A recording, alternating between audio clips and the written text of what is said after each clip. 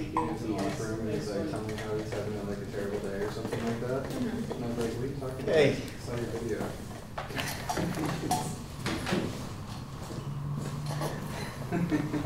So homeworks. Down to 3? Yes. Down to 3? Yeah. Yeah. Yeah? Yep. Sure? I had to think about where I was and what I was doing in life, but yeah, 3 is done. Okay. Demo? Yeah. 4? Not demoed. But then? Working a couple of There was a bunch of questions, I think even from you, about convergence. Yeah. Yeah, there's many ways to do convergence in terms of the actual objective. I think your goal is to get PageRank values, say, that are stabilizing, you know, and then compared to the, I think Liz posted a bunch of PageRank values. So as long as your values are Right. identical to what they did. Not even identical. We need to check that you have a reasonable convergence. No, criteria. not the score, but the actual ranking. No, the scores have to be reasonably close. They don't. Sure, but not identical. Not identical. Correct. Yes. Yes. As long as you get reasonable close PageRank values on the 2H data set, that seems that your convergence. On the which data? The one that you gave us? WT2G. Yeah. I think your PageRank is valid. Keep in mind that PageRank is a hack, more or less. It's not a theoretical sound, you know. I mean, there's the Markov chain theory that we did, but those values, including the teleportation, the D15, right? You change a little bit that teleportation and change a little bit the index and ownings, you might get slightly different PageRanks, that's okay.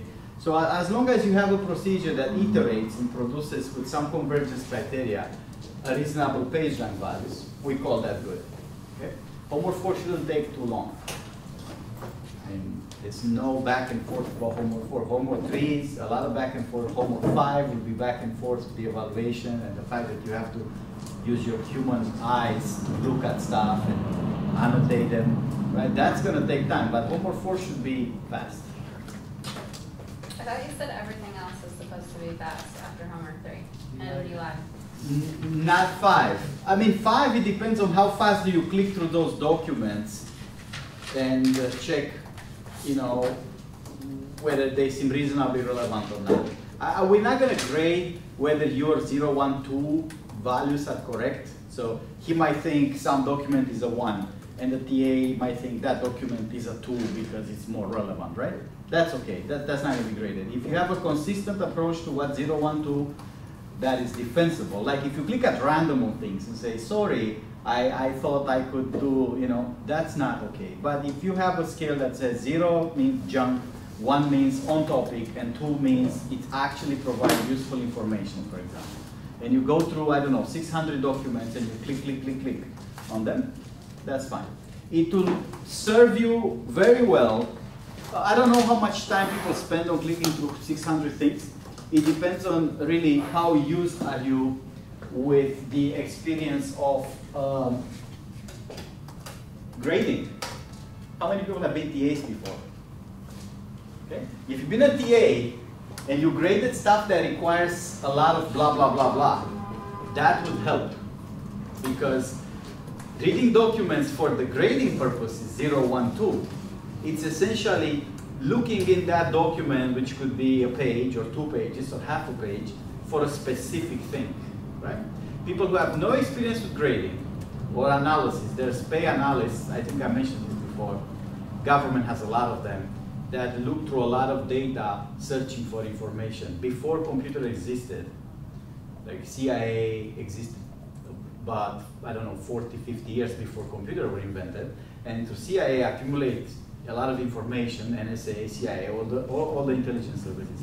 They had to have people looking through all kinds of pictures and documents and medical records, so on and so forth, to find out information. Those people are extremely competent at doing exactly that. Going through documents, pictures, whatever else, and find the information they were looking for, right?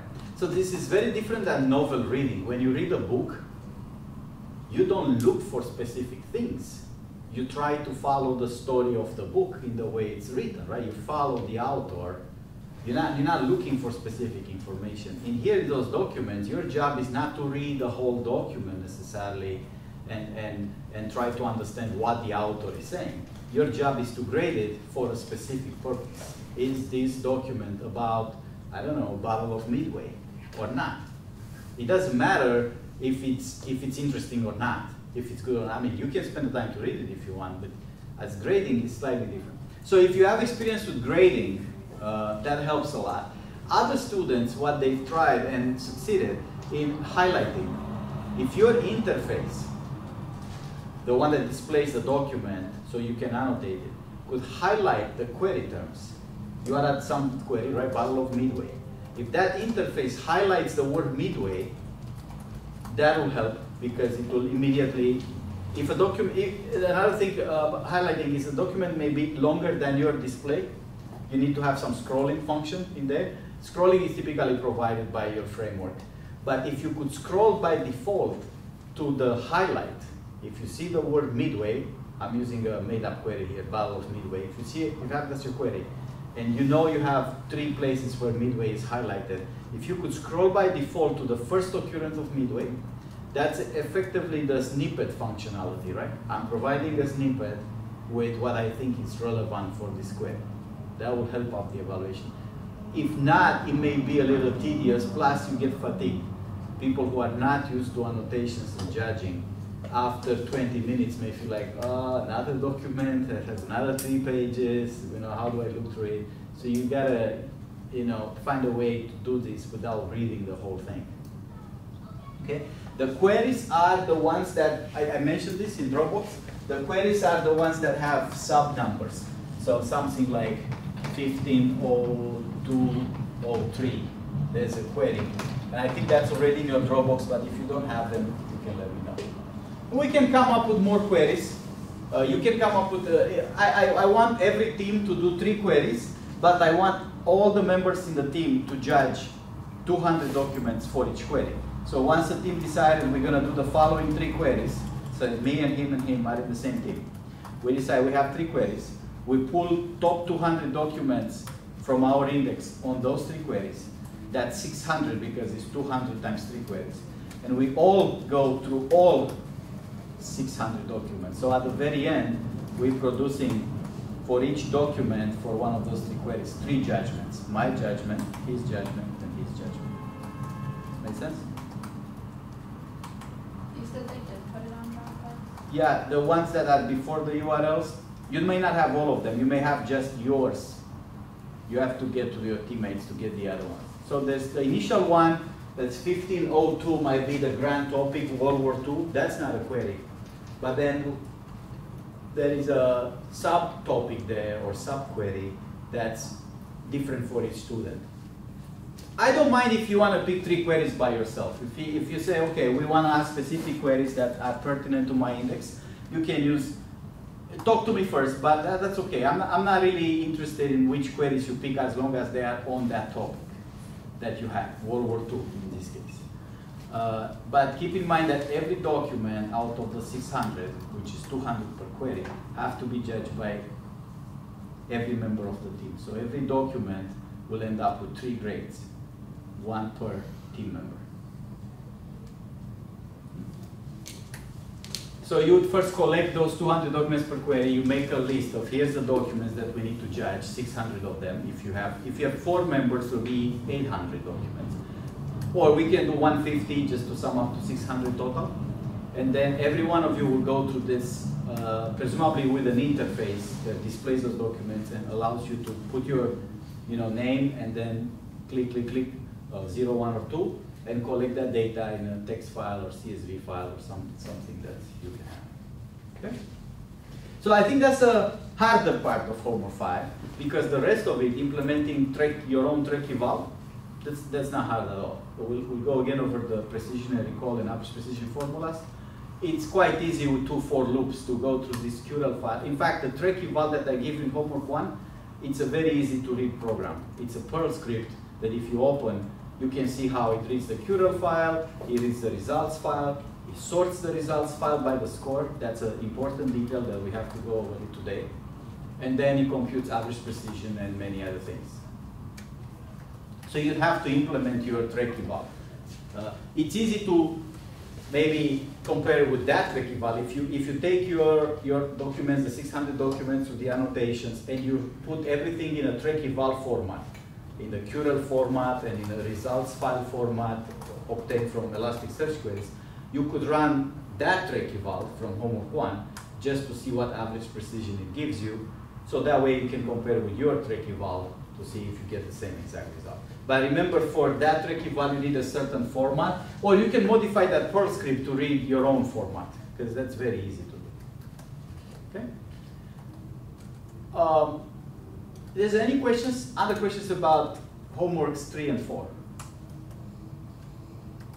I can take the time, even the whole lecture, to do questions because I'm way more advanced than you guys are. I'm finishing evaluation today. You guys didn't even start. Anybody looked at homework 5 yet? No. 1. Oh, that's good. I'm not that advanced. So any questions about 3 or 4? Are we going too fast? Are we going too fast? That's a university requirement to go that fast. I agree with you. We are going too fast. There is a very interesting guy at CCIS. Now he's a dean of something, Professor J. Aslam. And a long time ago, many, many years ago, he wrote an email to the rest of the CCIS why double speed courses cannot be really working at double speed. And one of his arguments, it's a long email, was a debate at that point in time when the system has been designed. And one of his arguments is, what happens when a student gets sick? Can you get healthier twice as fast? You know, like everything has to happen twice as fast. But what if you get into a fight with your girlfriend? Can you tell your girlfriend, hey, we need to solve this in 2 days. We can't take 4 days to solve this because my schedule is now double speed. You know what I'm saying? So I think it was quite funny. I thought to mention it in class. This guy is one of these deep philosophers who, when he takes a long time to think about things, but when he says something, it's much more profound than the rest of the room. You know, so I know him for 20 years. You know, so yeah, people debated, and he came up with these arguments. I mean, everybody agreed, yeah, that's not going to work, but we still do it double speed. So that's not my decision, really. So let's be realistic about this. How many homeworks should we do? So you are at 4 now, let's say, 4.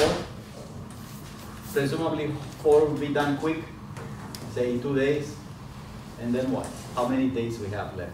Today is August 1st. And then we have what? At the end of the week, say, assuming you guys finish by Friday, homework 4, which I think is very possible if you put your mind at it. That will be August 3rd, and the last date maybe August 24th, let's say, so we have 3 weeks. 5 will take some time because you have to go through documents. Maybe you implement highlighting, annotations. You can collaborate on that tool that displays and collects the annotation. It's 1 per team. And I wouldn't be upset if you adopt an existing tool for this purpose. So you don't have to, each one of you, to create that tool. Once you have something that works, you can, all 3 people can use it. But you still have to collect all the judgments, put them together, run trick eval. That's not going to be an overnight thing. This PageRank, especially if you have a computer that runs like a 20-core server at home, running all these hits and salsa on PageRank can be done in a matter of hours. The homework 5 cannot because it involves your human effort. But after that, it's easy. If you have a minimum experience with machine learning and data mining tools, running off-the-shelf tools on this data, it's not that hard. So how many homeworks should we do? Can we do 3 more after 4?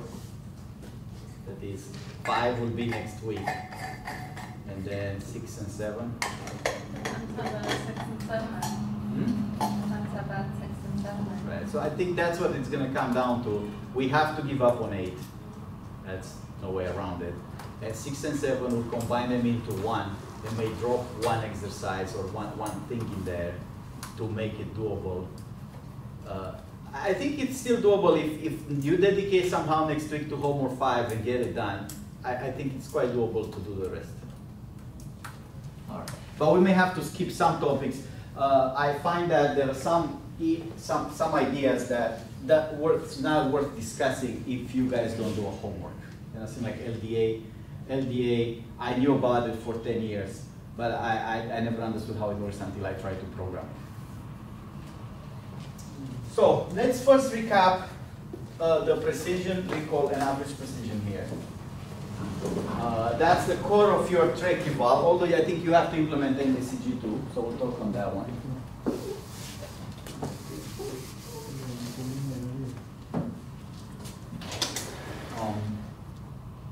see, this one first. So we have a set of retrieved relevant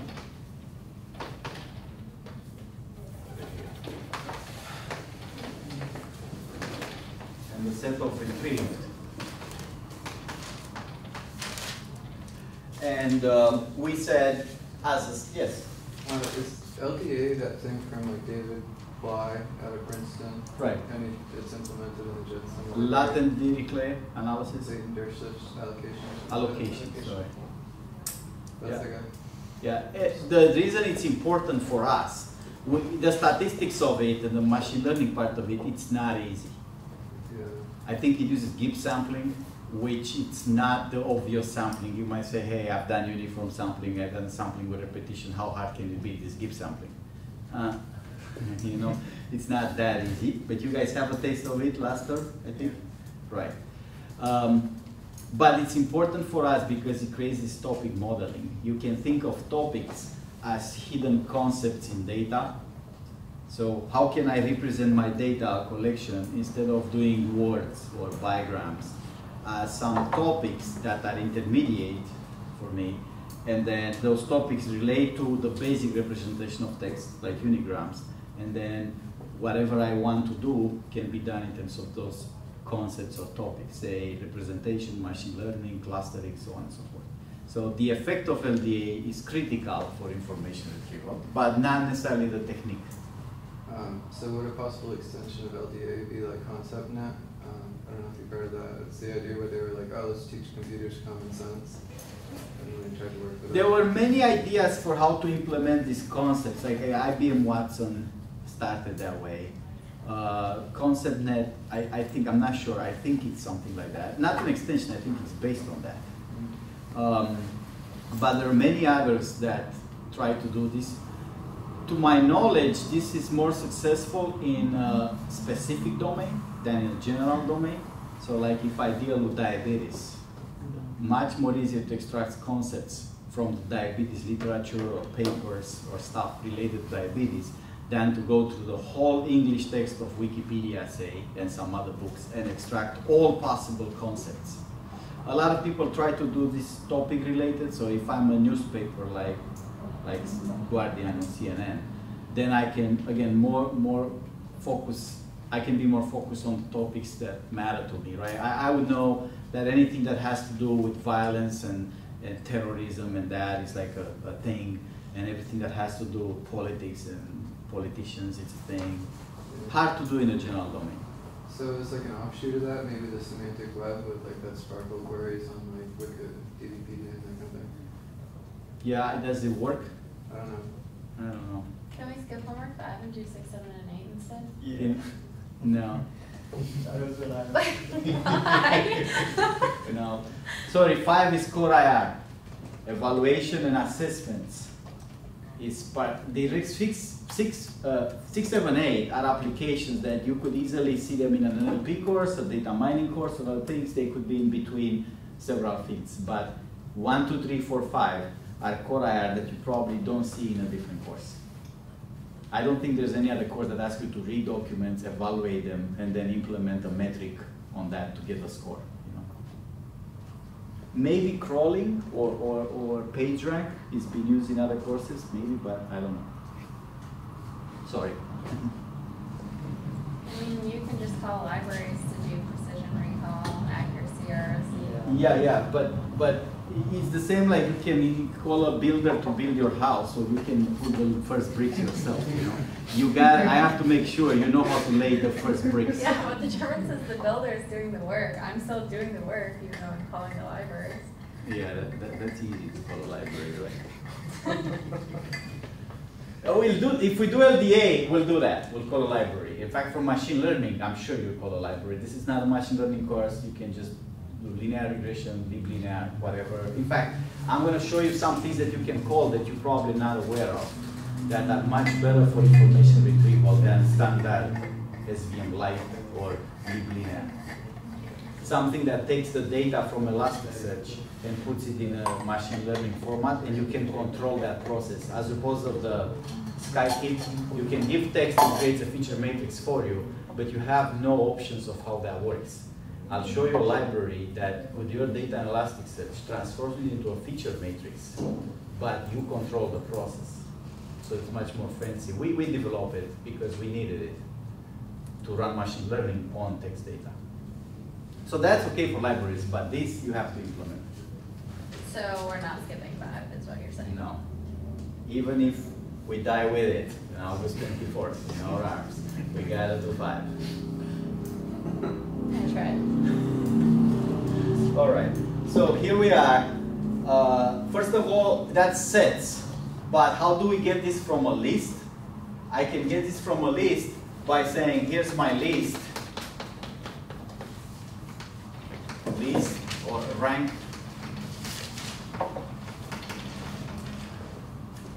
How do I know which ones are relevant? I'm gonna say here, this is relevant. How do I know? I need judgments.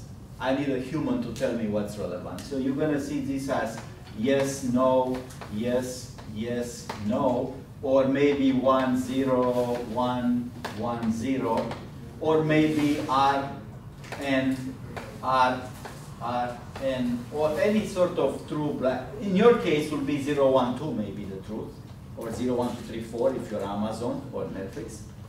The relevance part has to be obtained from human feedback.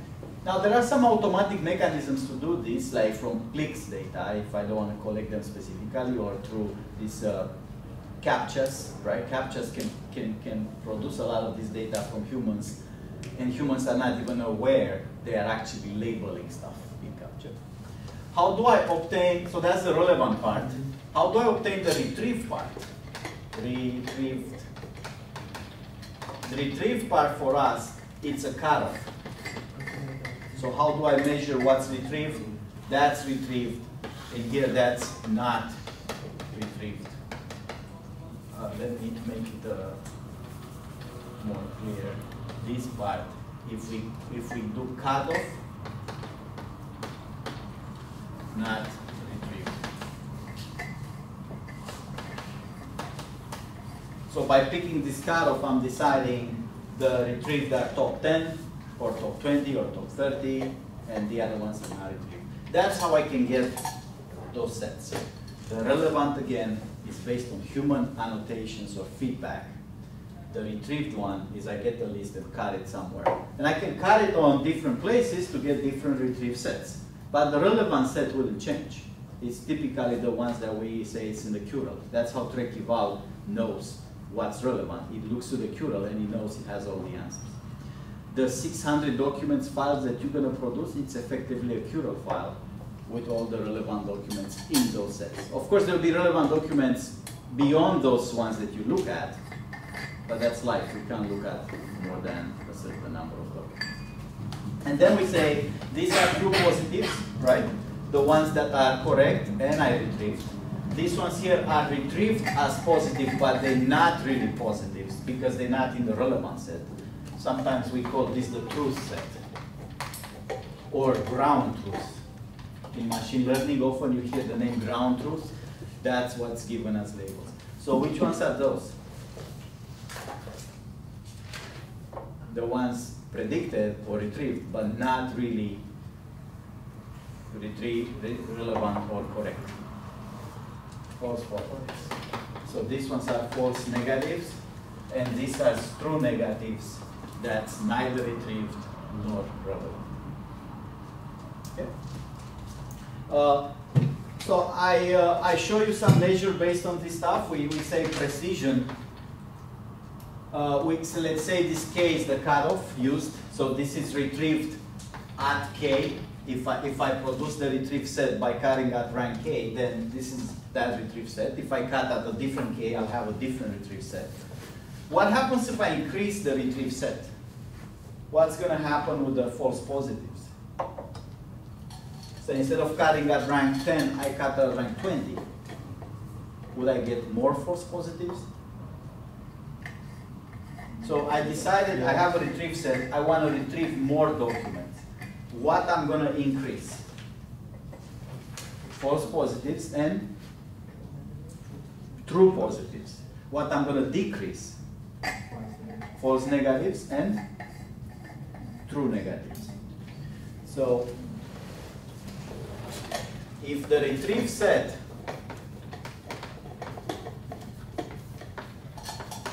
this is fixed, the ground truth is fixed. I cannot change this unless I say collect more annotations.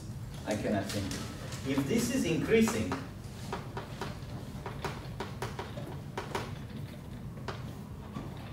as in a superset of it, I'm going to increase the true positives and I'm going to increase the false positives, right? Because I'm increasing the set. And then I'm going to decrease the false negatives and decrease the true negatives. If I decide to decrease this set, I'm saying, okay, instead of cutting it at rank 10, cut the list at rank 3. I'm going to decrease the true positives and decrease the false positives and increase the false negatives and increase the true negatives. So I show you this plot, which is very typical for data, these ROC curves that deals with the false positive rate versus true positive rate, that describes as, the purpose of that plot is to say, at what rate do you get true positives? That's the gain, because that's what you want, by expense being the false positive. So if you look at the ROC curve, this is a false positive rate, true positive rate. You want to go high quickly, because high quickly means I'm increasing the true positives, but I'm not getting too many false positives, right? So this is very good. This is bad. Because this one say, when you increase the retrieve set, you're getting mostly false positives before you get the good ones. Okay. So for us, precision at K, it's at K because the retrieve set being produced by cutting the list at K. So you see precision at 3, that's cutting the list at 3, precision at 10 is cutting the list at 10. We say it's what? The true positives divided by true positives plus false positives. So this precision is out of the ones that I retrieved, what rate of success did I have? So I retrieved this set, this is the correct ones. And the recall at K, that's the true positives divided by true positives plus false negatives. So this is out of the relevant set, how many of them I produced. We discussed last time that these are competing to each other. It's easy to get one high and the other one low. If I want high precision, I just truncate the list very high. I'm likely to get one good document. And that's, as precision goes, that's very good because it's 1 out of 1, but it's very low recall. If I want to have increased recall, that's trivial, retrieve everything. I get all the relevant set, but my precision will be very low because now my rate of success in the retrieve set is very low. We also discussed F1, that is precision times recall divided by precision plus recall. This is a harmonic mean.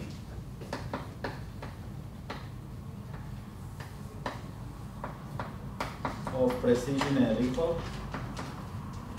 It's designed to be sensitive to small values.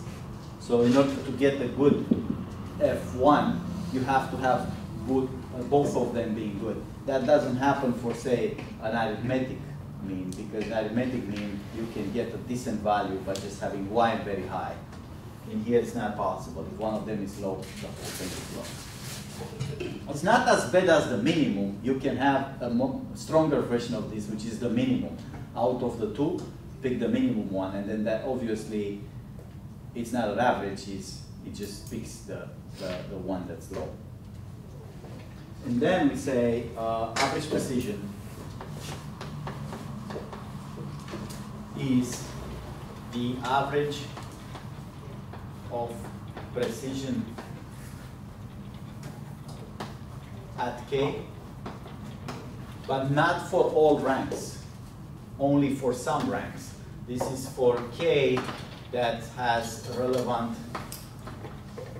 this is a rank relevant doc. So in other words, this one is saying average the precision at different cutoffs here, but not all of them, only for the ones that have relevant documents. So I look at the precision at relevant ranks and average those. That's the same as saying divide by the number of relevant documents, because if I go by the relevant docs, I'm going to divide with how many, as arithmetic average. So I'm going to go over all the relevant ranks, and for each of them, I'm going to have a sum of the precision at that rank, where k is the rank of relevant. So I'm summing the precisions at this rank, this rank, this rank, this rank. I'm skipping the non-relevant ones, and I'm dividing by how many relevant documents are there. Be careful, I said this last time, common mistake here. Who is this R? R has to be not what you see. If you retrieve 3 documents, you might see 1 or 2 relevant documents. R has to be the true relevant number, which is in a Curl file. The Curl file might tell you how many things are relevant. Even the Curl file is wrong in the sense that nobody looked at all the documents. People have looked at 1,000 documents, 2,000 documents. Those track people have looked at many documents. But even them, they didn't look at everything. So it's possible that some documents were not judged. We're assuming that everything that's not judged but retrieved is non-relevant. So if it's something in my set that has not been judged, I'm going to assume it's 0. But that's obviously not correct all the time. So that's what we've done last time.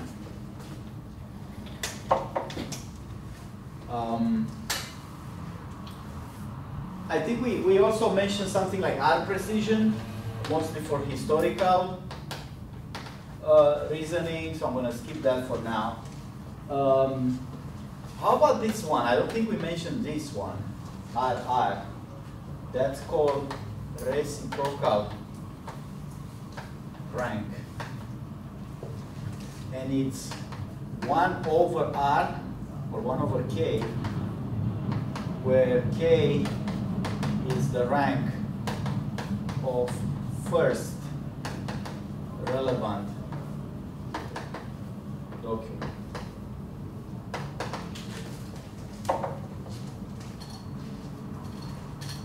So I'm having a list of results. I'm looking in that list until I see a relevant document.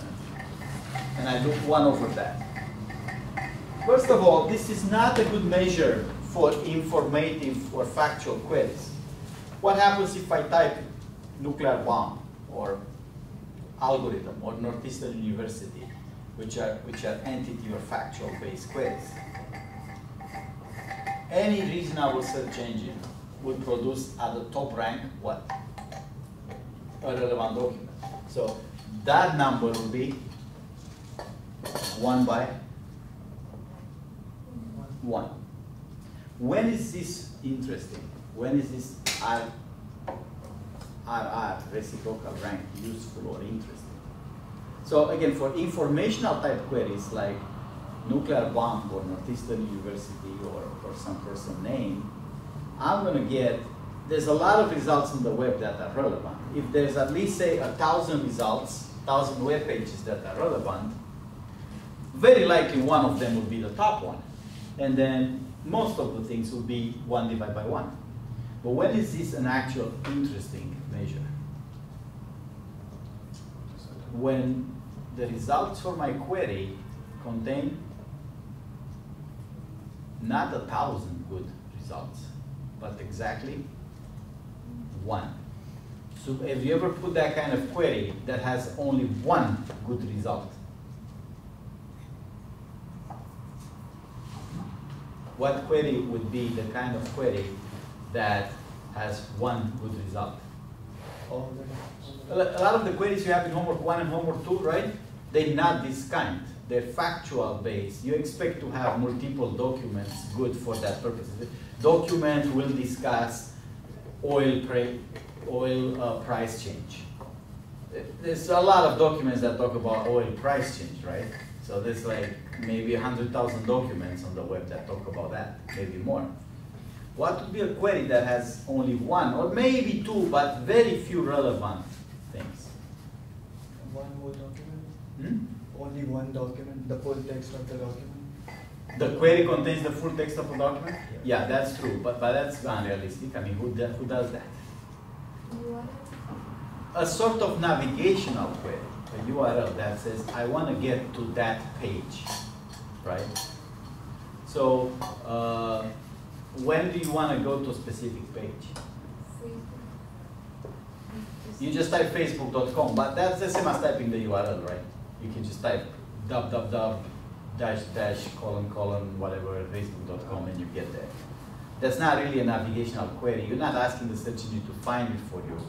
Probably the auto-completion comes and you just hit enter and you got Facebook anyway. So you're not really asking Google to produce a search for you. Maybe if you want to see like a restaurant menu for a specific restaurant. Right. So there's probably only 1 page. We're not talking about the serving content. He's right. That's 1 page. Now that page is probably stored and restored and backed up on 100 servers on Akamai. We're not talking about that. We're talking about, as far as the URL goes, it's a fixed URL, the menu of that restaurant he wants to go to, right? And unless somebody download the menu and put it on their website somehow, it's that page only that can serve the purpose. A Wikipedia article would be like that, right? I remember I've seen a Wikipedia article about, I don't know, I give you an example, Napoleon a few weeks ago, right? I knew that article because I've read it before in my life, Napoleon Bonaparte. I know it's somewhere in Wikipedia. That I wouldn't know the exact URL. I can't just type facebook.com and go to Napoleon. I probably type Napoleon Wikipedia or just Napoleon, and Google will actually do a search for me. And then I click on Wikipedia might not be the top result. Google with all these ads might actually not score very well in terms of RR here, reciprocal rank. But Google knows for sure that if I type Napoleon, the top result should be the Wikipedia article. There's no doubt about that. Just like Amazon knows when you type a certain product number, you want to get to that product. So there are navigational queries that do require a search in the sense that you don't know exactly the URL, but you know you want to get to a product, to a link, to a patch for your game, to a store menu, to something like that. And they maybe 1 or 2, I mean a Best Buy store hours might be indicated in multiple pages, not just 1, but still we're talking about few pages. We're not talking about 1,000 results. In this case, it's really not appropriate to use average precision. Average precision is a recall-based measure. So recall-based. Meaning in average precision, to get good numbers, you have to address the recall issue. You will see this in the homework 1. Why you think your average precision number is thresholded by 0.2, 0.3, those values, right? No matter how hard you try, you can't beat those values. The reason is not that at the top of your list there are not good documents. Probably for every single query, top of the list have good documents. The problem is recall. You can't really get that many good documents that fast. By the time you get half of the documents, you already have a lot of false positives. And to get really all the relevant documents, you have to go to the rank 25,000. And that means how many false positives are in there, how many ends have to be in your ranking for you to get to recall, say, 80%. Right? If a query has, you look in a a query has 180 relevant documents. By the time your BM25 or your own scoring function gets to retrieve 180 or 160 relevant documents, you get a lot of negatives in there. So the real problem now with precision is that you have to get good recall to improve the number. Question? Yeah, have you seen any papers where it compares something like maybe DM25 or some of these other ones that we've looked at with like a regular expression query? For like a title or anything like that? Right, regular expressions I think are good for, not good for factual queries. So they have a purpose. But what would be the point of a regular expression if I ask, say, nuclear bomb? Right? I think regular expression work when you have, here's a trivial example, when you have a beginning of a term and you know it has to do with nuclear, everything nuclear. So I'm saying, I'm asking for any diagram or any star nuclear, something like this, right? If I'm asking for a pattern in text, it makes sense to use a regular expression, I think, definitely, right? That's not very good for general English, but for a lot of special domains, especially medical domain, if you look at those medical terms, you can clearly break them up into how are they constructed. I'm more familiar with medical terms because I do work for hospitals. A lot of the words have to do with some disease, some part of the body, and then some severity, and then some stage or doctor opinion. And then you can look at the pattern and map it into many diseases, many patients, so on and so forth. But I think in English text, keyword-based queries, which is what 99.999% of web search right now, is keyword-based. Nobody types anything else than keywords, right? It's hard to find a pattern in those things. Yeah, like for Twitter, for example, maybe you need a different ballgame. Like it seems like those are set up for longer text in general, like you're saying. Right. And Twitter has a lot of problems with abbreviations. It's not really, it's close to regular expressions, but not really regular expressions. Getting all these abbreviations right, what they mean, it's actually becoming a big problem in text right now. A lot of airplane companies, medicals, Twitter, blogs, people, so on and so forth, use a lot of abbreviations that feels, second nature to everybody. But not that easy for a computer system to understand what these abbreviations are. People have thought of this problem, by the way, as translation. So the way they solve translation from English to Spanish, can you solve abbreviations that way? It doesn't work. So that's kind of a machine learning application to, how do we solve a certain problem. NLP also have a lot of tools that are good for all kinds of things in here. Okay, so the RR is not a recall-based measure. Right? It's only looking at the first relevant document. As long as you get the first relevant document, it's all that matters for this reciprocal rank. The rest of it, how much you get recall or how many documents you get right by the rank 10 or by the rank 100 is irrelevant. So what does really RR measures here?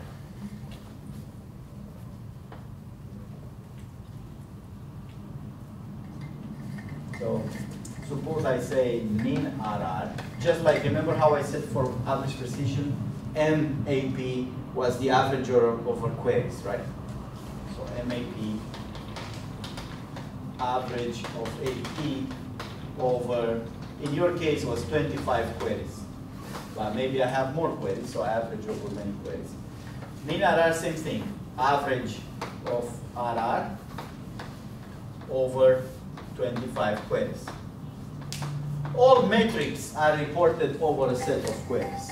Makes sense to not just try one query and report a metric, but try a bunch of queries and report a metric. So what does this, if I tell you this value is 0.5, what do you infer from that? Say, I have a system, an IR system, and I run it over a bunch of queries, and my mean reciprocal rank, presumably navigational queries, again, this doesn't make sense for keyword factual-based queries, but I run it for navigational type of queries, or answering type of queries. I want to know, I'm asking exactly what is the address of MFA, Museum of Fine Arts in Boston.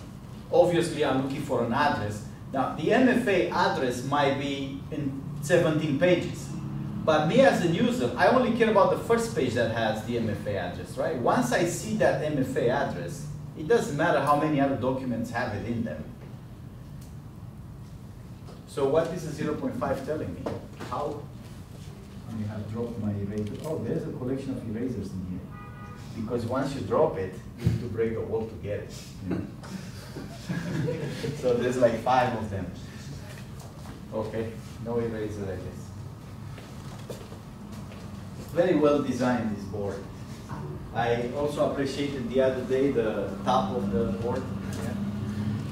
Yeah. Okay, so what's 0.5? What does it say? Redo queries. I think it's one of them. The first one. You're saying for every 2 queries, on one of them, I get the top result to be good, and the other one, not. I mean, that's a possibility that will give me 0.5 for one query out of 2. The top result is the one I need. And for the other query, that doesn't appear anywhere, right? Because you need a 0. To get the 0, it means you don't see that document anywhere in top 1,000. This is not the 0-1 thing. This is 1 over the rank. So if it's a rank 1, I get the 1. If it's a rank 2, I get the 1 by 2. If it's a rank 5, I get 1 by 5. So what does 0.5 mean? On average, you find what do we want in the second? At an average, I look at the second position. So, okay, that's not really an average because this is a harmonic, it's an inverse. So, but in terms of my effort, if you want to think about this way, my effort as a user, what's my effort to get to my answer on average? I have to read 2 documents. So I think that's the design of this metric, is to say, look, if you're looking for an answer, then you don't care about all the pages for that answer. Like I'm looking for a location or a phone number or the menu. Once I see it, I'm good. I don't need to see, I don't need recall. Recall means you need to see all the documents about that, not just the first one. Like if I type nuclear bomb, I'm not interested only in the top document. I want to see everything about nuclear bombs, right?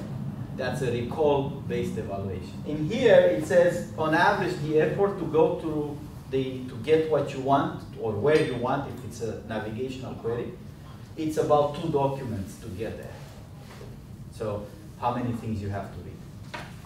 That's a quite useful measure because what do you think web search queries are? Typically, when people put a query, they want to see the top result that's relevant, meaning non-recall based. That's called precision based. Precision means I care about the top of the list only. Doesn't matter to me how many good documents are being produced, just the top. I'm feeling lucky kind of thing. So this is precision based. And this AP is recall based. In here, to get a good value, I need to see many documents that talk about my query, that are good for my query. So now what do you think the average user does when you put a typical query? How many times it's a recall-based query? How many times it's a precision-based query? How many times do you really ask, I want to know everything that's to know about the subject, or a lot of information? Could be repeated. And how many times you asking for something exact that once you see the first time, you're good. You don't need to move forward. 99% of the time. Is which one? You want to seek exact as a precision based. Right. Most, I wouldn't say it's 99, I think it's about 90. 9 out of 10 queries on the web are people looking for a specific answer. And once they see it, could be a definition of nuclear bomb, right? I mean, that's not a recall query. If I just want to know what a nuclear bomb is, right? It's as soon as I see what it is, I'm done. It's not like I'm looking for the whole literature of nuclear bombs, who worked on them, who produced them, where being used, how big they are, how strong they are, whether all those treaties and da da da da da. I just want to know what it is. Once I see the definition, I'm done. That's still a precision-based query because I'm looking on the first result that answered my query, nothing else. 9 out of 10 queries on the web are this kind.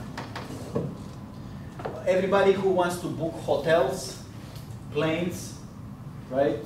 Most of them are here.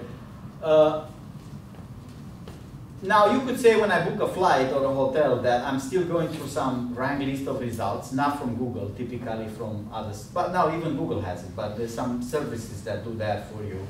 And you look at the ones that are in your time frame, and you, out of those you book. Even though that retrieves all the airplanes and the tickets available for you, it's still, as far as the evaluation go, a precision-based query, because when you filter down to your days and your time and your destination, it comes down to 2 or 3 flights at most that you can use, or maybe 4, right?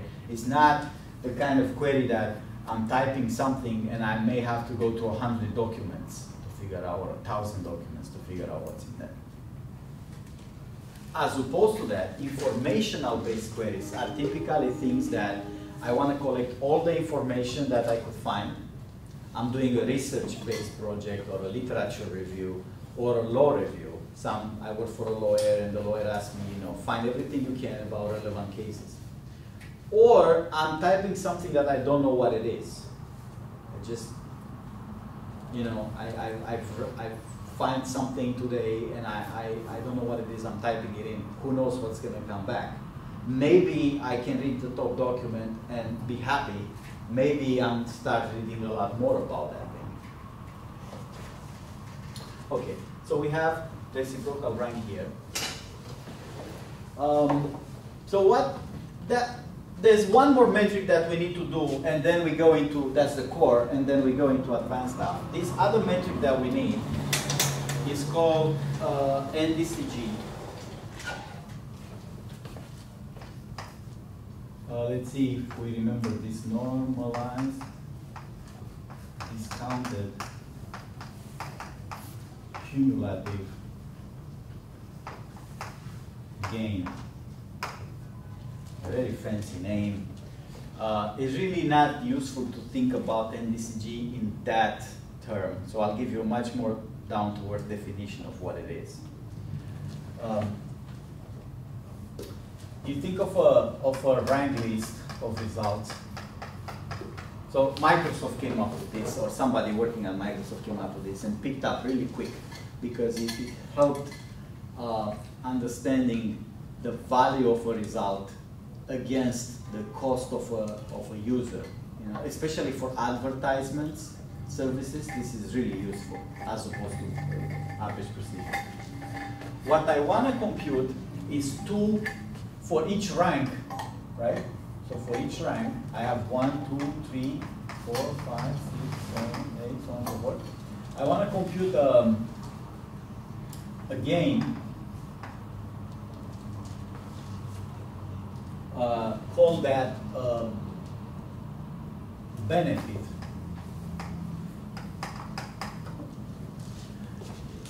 And I want to compute a cost or expense.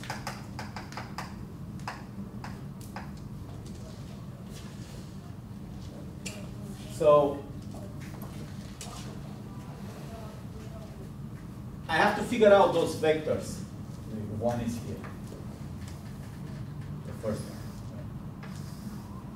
2, 3, 4, so on and so forth. 5. Now, the magic of the people who designed this, it's a researcher from Norway, I think. He built his entire career on this thing, NDCG. Like, he made it a superstar because Microsoft and Google started using this metric in their system, so he became very famous for this particular thing. The magic was that he let those 2 vectors up to the use case to define. If you are Google, you might define cost and expense and benefit differently than if you are a user, differently than if you are IBM, differently than if you are Apple, differently than if you are, it's up to you to define those. NDCG, what it does is takes the gain vector and multiplies by the cost vector, the 2 vectors.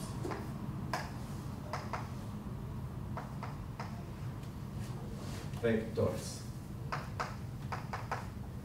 And of course, it may be normalizing. I may need to normalize this value or score to compare to go against different queries, right? Because if they're not, like any normalization, if I have values that are not on the same scale, I can't really average them or sum them up across queries if I want to do that. So now, what should be, where do we get gains and expenses? Hmm? You can get gain from ads, whatever ad you want to put on your website based on that. I don't want to go that far. I mentioned advertisement systems, but we're still in the homework 1 type of data. It's AP89, we have queries, we have a search engine that processes results, and you have the user who reads these results.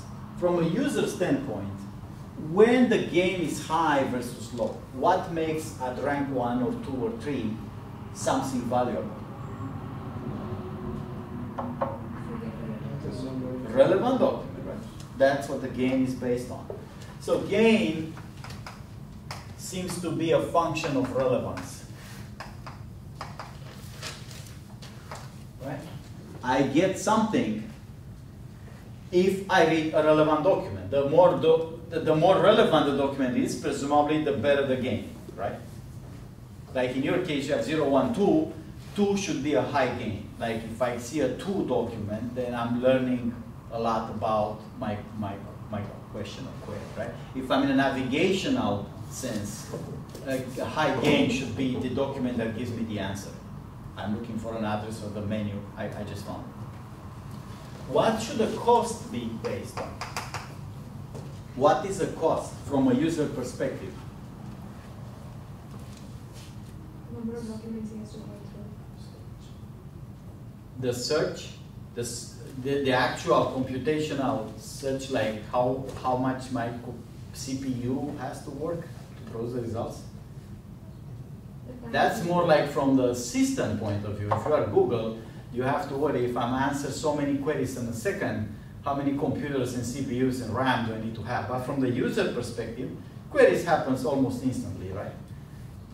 Right? When you type a query, you're not really worried how much electricity Google has to spend to retrieve those results, do you?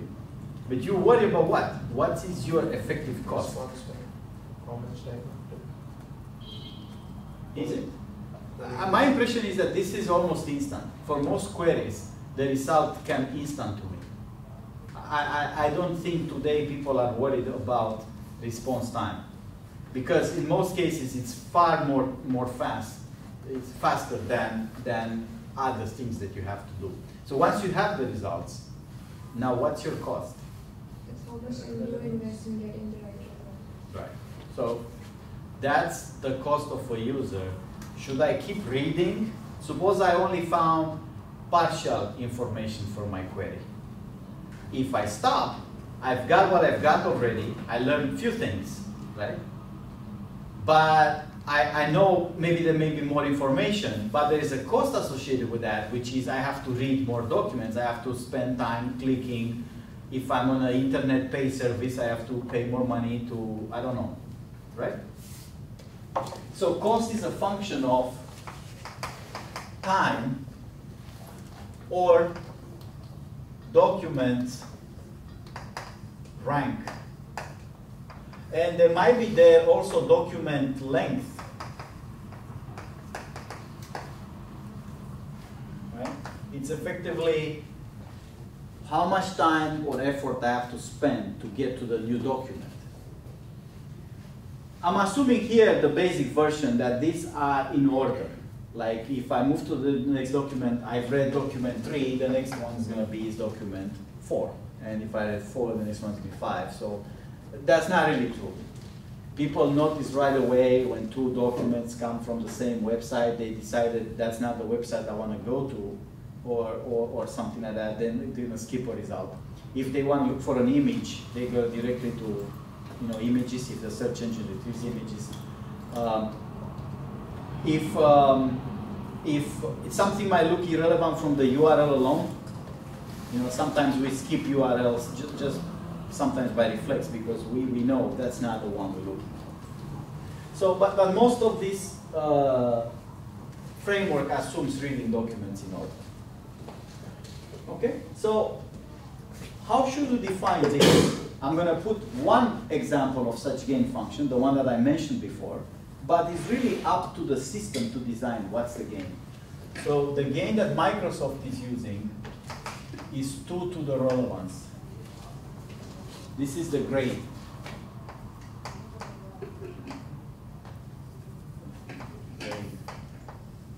So in a 0, 1, 2, 3, 4 sense, or 0, 1, 2 sense, typically the gain is exponential in the grade. Not necessarily with the exponent, the base being 2, but it's assumed that for most people, when they rate a movie a 4, it's double or 1.8 more than if they rated a 3, which is 1.8 more than if they rated a 2, so on and so forth. That's a basic version. There's more complicated versions than this. And how about a function of the document rank or time? Again, I'm going to make one up, and you can make up different ones. You know, how about 1 over the log of the rank? I think we may have to add +1 here, because if we start at rank 1, log of 1 will be 0, and that doesn't work out in the denominator.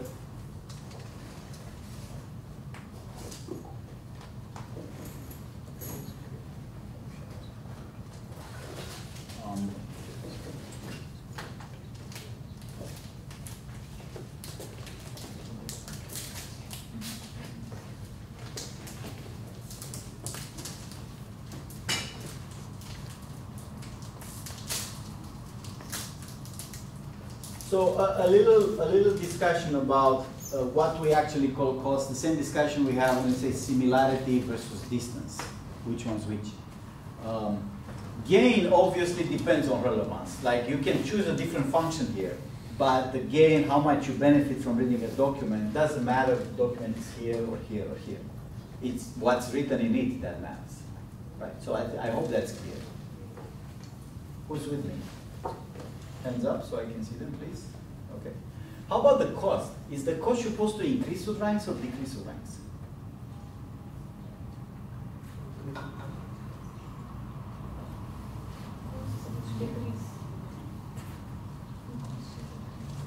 Decrease or increase? Now, I can change the name. Let's not call it cost. Let's call it whatever. Anything you want, pineapple. My question is, if that's what I really want to do, multiply the gain vector with this cost vector or the pineapple vector. Don't get stuck on the name cost. Let's actually figure out what we want this to produce. Right? Should it be, let's assume the first value is 1, because I can normalize it by multiplying everything with something. Let's assume this is 1. Is this supposed to be bigger than 1 or smaller than 1? Should I be bigger than what is 1 than what is?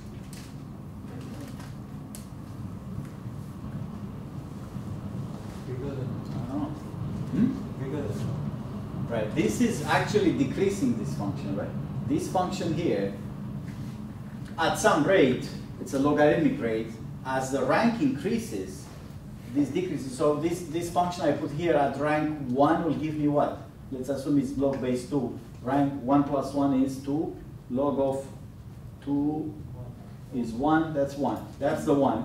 What happens at when rank is, say, 3? I get 1 over 2. So do I want to increase? Again, I say cost. Let's ignore for the moment the fact that I say cost. My real question is, should this vector increase or decrease? Do we want, as we go down the ranks, do we want in a product fashion? So remember, I'm going to multiply with this. I'm not going to divide with it. I'm going to multiply with it. Should I increase those values? Well, rank 1 it's a matter of convention. How much do you think the cost is rank 1? Let's assume it's 1. as a reference point, rank 1. That's the document everybody's going to read, right? Because if you put a query, you're going to read the first result, right? What about rank 2? Should it be count more than rank 1, less than rank 1? Again, the gain function cannot be determined by the ranks. The gain is what's written in that document, right? We have no control by ranks over that. That depends on how useful is the document. But as far as the rank goes, should this count more or less than 1?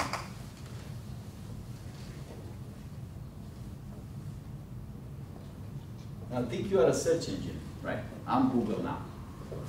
And I want to measure the quality of my search results. If I put 1 point in the first rank, in the second rank, should I put more than 1 point or less than 1 point?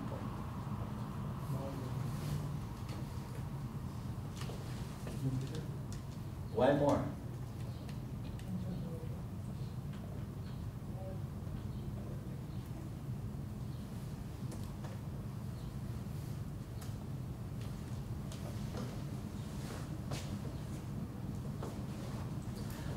Here's why. Okay, so I'm stopping now because, again, I'm way more advanced than you guys are. So it doesn't help me or this class at all moving lightning fast and discuss things that are way away from your homework. But this is the actual critical point of NDCG. The point of this NADI formula is logarithm or exponential or whatever.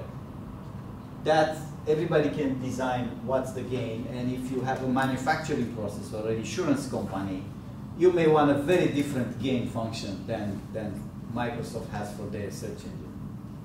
The question is, if you want to organize your evaluation in this way, how, and you have a rank sort of rank list, whether you have ranking books or products or I don't know, you are Stop and Shop and you want to, I don't know, figure out what items you put in a first row so people can see them better, right? Or what kind of trucks to use to deliver packages, which way you deliver first, anything like that that has a rank list.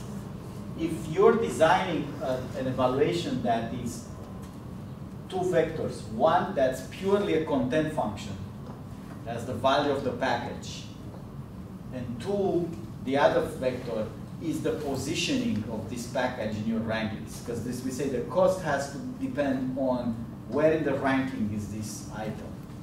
And the gain has to do with the value. You can think of courses, okay? Here's another example, courses. If I'm to rank courses that you might take as a master student, the gain will be the value of the course.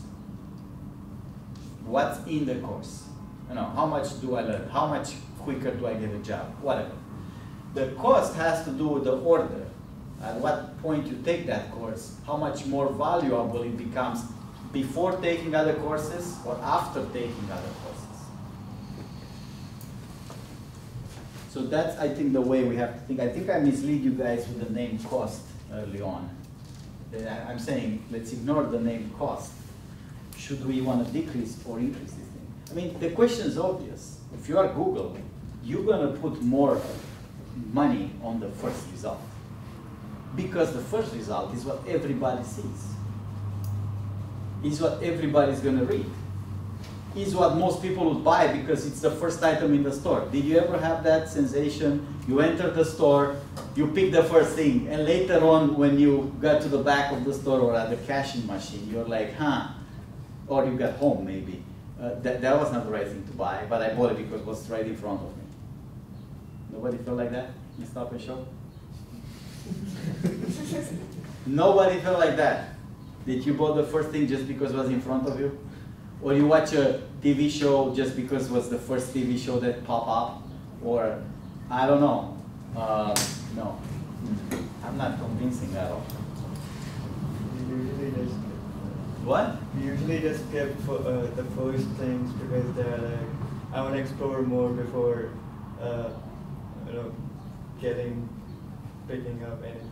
No, I understand that makes sense, but as logic goes, good for you that you do that, but it's really what actually happens. Suppose you rush up, right? And you go to a store or you rent a movie or, I don't know, take a class I wouldn't rush up on that. Or, you know, sometimes that you make a decision because it's in front of you and you don't want to, you know. And make no mistake, a lot of commercial services like Stop and Shop will put in the front the items that they would rather have people buy, right? I don't know if you noticed that certain products don't do much advertising and don't need much advertising because everybody's using them. I mean, they do some, but there's a lot of ads for products that are not being sold well. So then you know they need more advertisements. Anyway, so this function here, I don't know if I convinced you guys, but in IR, the top result will be seen by most people, used by more people, sell more ads, feeling lucky, clicked more, all of that. So that's going to get more points. But that's not essential. So I don't want to get stuck at all into the actual decrease function here. I want you to see how can apply this thing. If I'm to apply this kind of evaluation for, say, apartments I can rent, or places I can go on vacation, or maybe things that I want to buy. Everything that has a natural rank list in it. So there's clearly 1, 2, 3, 4 things. What would be the cost vector and or the ranking vector? Let's say this is cost ranking.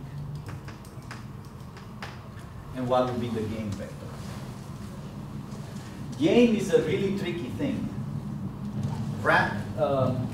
This is typically can be estimated quite well if a lot of people go through that ranking process, or a lot of queries go through the ranking process or documents.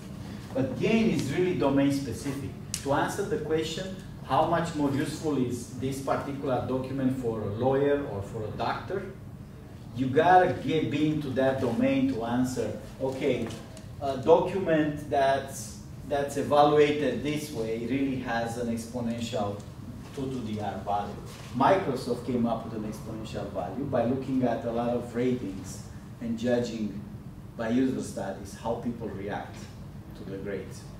It typically assume now that a lot of this item rating, like I said, Netflix, Amazon products, so on and so forth, have an exponential value in them in terms of gain. How much do you gain by watching a 5-star movie versus a 4-star movie? This works really well with graded relevance judgment. So I should mention here at average precision. This is a very popular metric information retrieval. This is around for 40 years, everybody's using it. But it uses a binary. So when we say precision, this implies binary grades, right? When we talk about true positives, it's a binary world here. It's either there or not there. There's no gradation. But this gain function can easily take grades in it, right? I can easily map grades into some sort of gain, exponential, linear, or some other function. Also, the cost can be graded. Why do we have 3 levels in homework 5 then? Like, why does it have to be relevant order or account design? We have 3 levels, right? So we wanted to do something that we don't want to give you 2 homework 5s, or we don't want to ask you to judge the documents twice in a binary fashion and then graded fashion. But we want to be able to implement both metrics. So if I go to the binary world, that was homework 1 and 2. A lot of the evaluation homework 1 and 2 is binary. If you look at the Curel file, it's 0 and 1. Every single document is marked as 0 and 1. So that's good for average precision, and that's a traditional or classical way to evaluate things. Everything was marked as a yes or no. But because in the last 15 years, everything has moved towards gradation and 5 stars ratings, I feel it's much more practical to understand annotations and judgments in terms of grades. In fact, every time you do a survey or you rate a movie, you're not going to be in a binary world anymore. Right? So you'd use something like NDCG or other metrics to do so. So we ask you to do 0, 1, 2 0, 1, 2, 3, 4 would be too much of a headache because you would have to define internally what's the difference between grade, which is typically very high. You still have to do a little bit of that because you have to create a separation between 1 and 2, right? When you say something is definitely relevant, that's a 2, versus when it's marginally relevant or related, that's a 1. But that's the kind of thing that you have to do when you rate a movie 3 or 4, right? You have to decide what's in 3 and what's in 4. So it would be easier to do binary, if that's your question, but then we wouldn't be able to implement NDCG, which is much more realistic in terms of if you go to an industry job related to evaluation, very likely won't be based on average precision. Okay? And then we have to decide on the implementation. I won't spend much time on that because the trick eval is very simple. How would I implement NDCG? How would I implement average precision? How would you do this? NDCG, I think, is pretty easy. You go through the rank list, you compute the 2 vectors, and then you multiply them. You may have to normalize somehow. We'll see that in some slides I have. Where is the discounted? What that means? So I think everybody can see gain is the gain. How much do I get total? Cumulative gain is I'm summing this up. Dot vectorial product is product by components and then summed up, right? So the sum addresses the cumulative, right? The gain is value. Cumulative is total value by going through the list. Normalize, it's I want to put things on the same scale somehow, so we discussed that at the end. You know, normalize so that the highest possible result is 1, for example. So everything becomes 0, 1. That's a technical thing. But what discounted mean?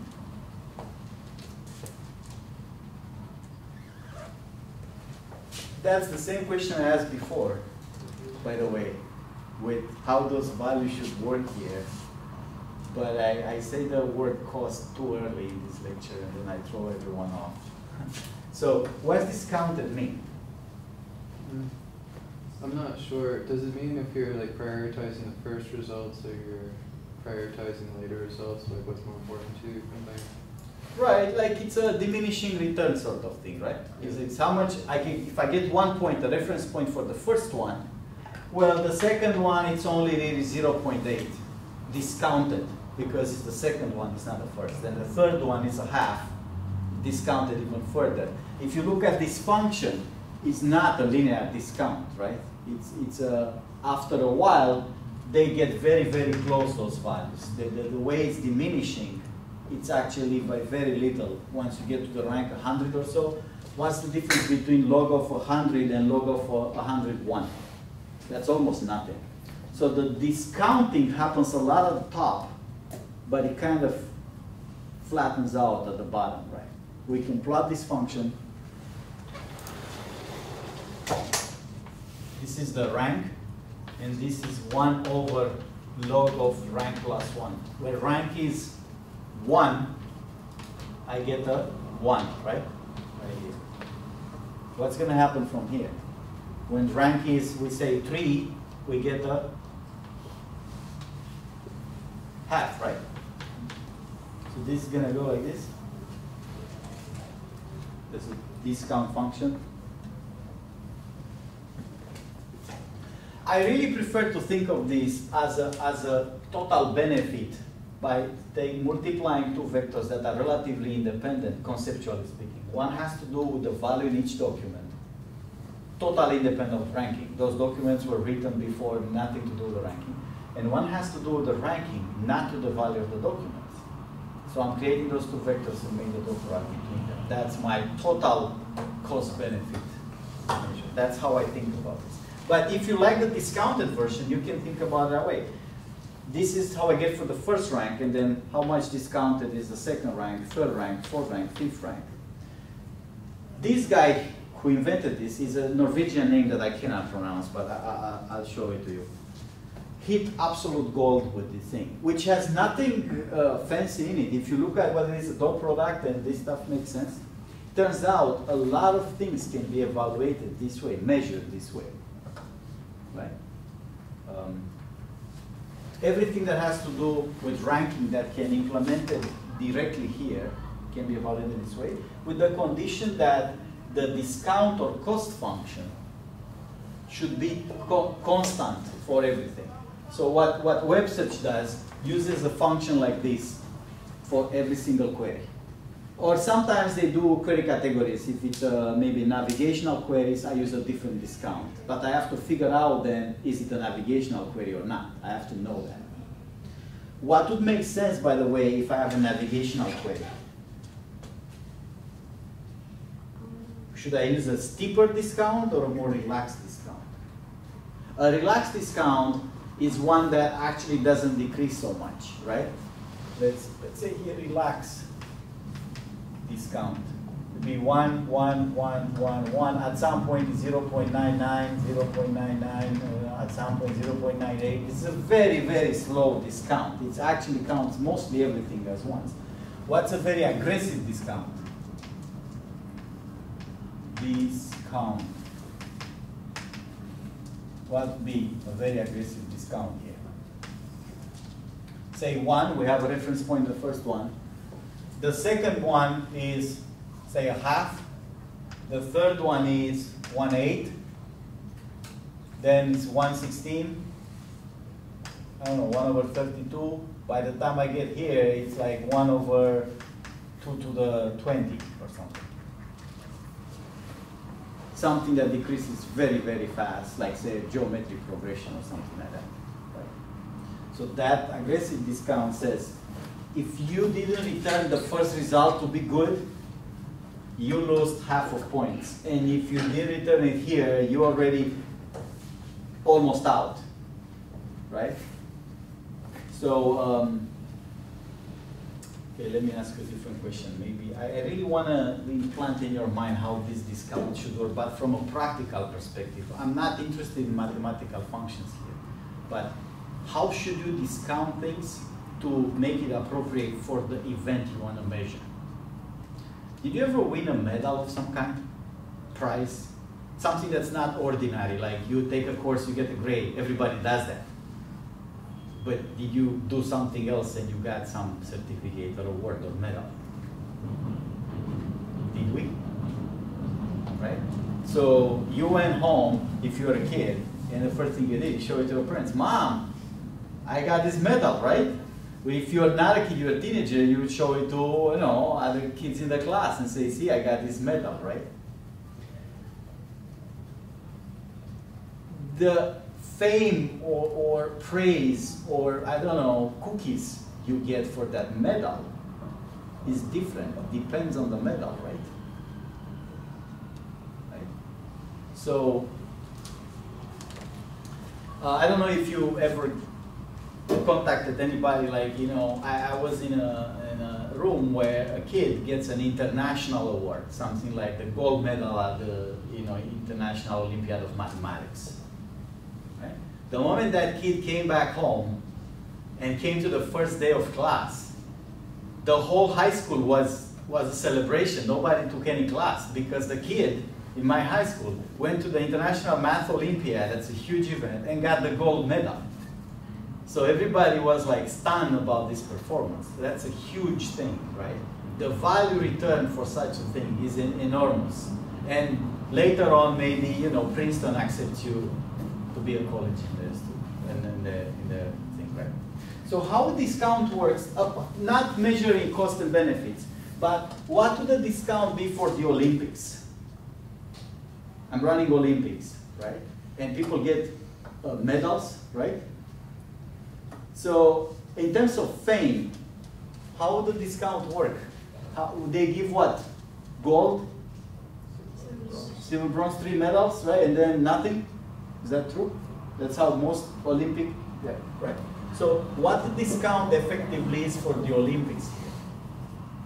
I'm not using the NDCG framework. I'm just saying, if you are an Olympian and you come back home after the Olympics and you want to show off with what you've done, the show-off value, what is at the top? Top is 1, right? We say reference point. Well, how much more less show-off you do if you get a bronze medal? So what is it? Silver is the second one? Silver. All right. So is it half? You don't think gold shines more than double the silver?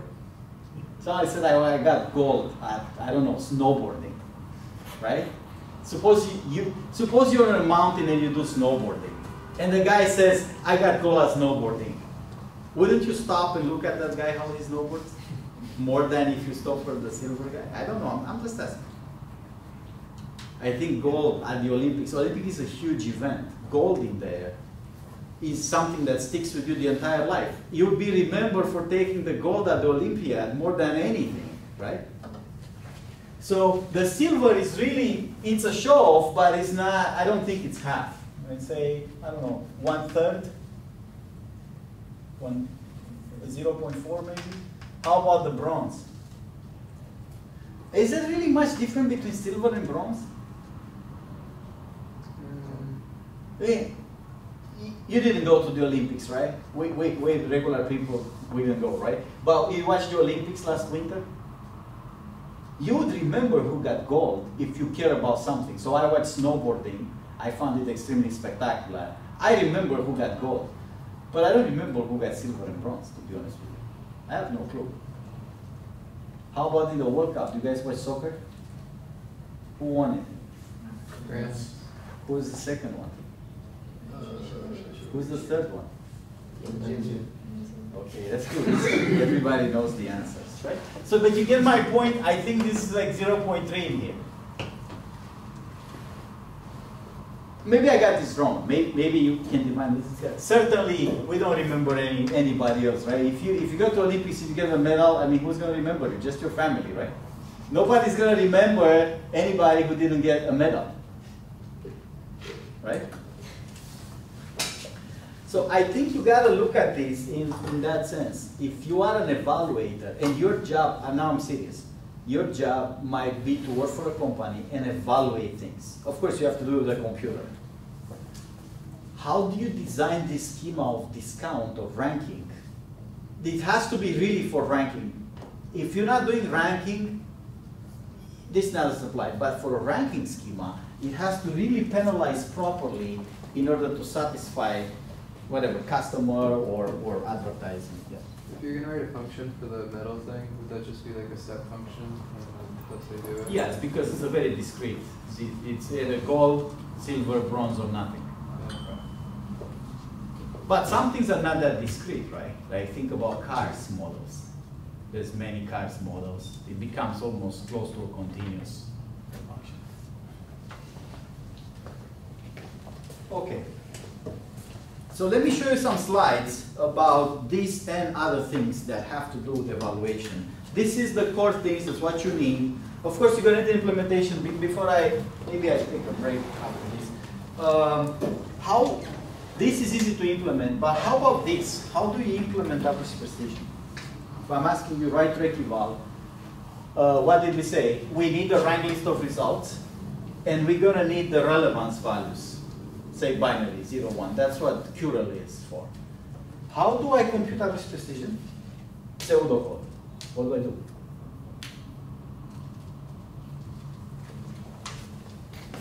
That's what rec eval does. So how do I implement this average by relevant ranks of precision at k? Let's say I run a for loop for k equal 1, that's the rank, to n, right? Let me write it down. It's for k equal 1 to the n. What is precision? First of all, I want to compute number of relevance by this rank, right? So I'm saying cumulative relevance is cumulative. That's how many documents are relevant up to this rank. Is relevance, how many I had before, plus the relevance at rank k. Right? So I have a cumulative relevant that sums up how many documents are relevant so far. If this is R, cumulative relevance so far is 3. and when I'm adding another rank, I'm increasing K, I'm looking at this document and I'm saying, what is the relevance of this guy? I'm adding to my cumulative relevance. If it's 0, I'm going to stick with 3. If it's 1, I'm going to add one more and make it 4. What is the precision at this rank now? Is the cumulative relevance, how many documents are relevant, divided by? Total number of relevant. No, that's recall. Precision is how many relevance I've seen so far divided by I've seen so far, which is K. And now remember, I have to average only relevant ranks. How do I do that? I'm going to say if relevant at this rank is 1, meaning it's relevant, right? I have to sum my sum precision. I increase the sum precision, the numerator in here. I increase it with what? What am I supposed to average? It's not K.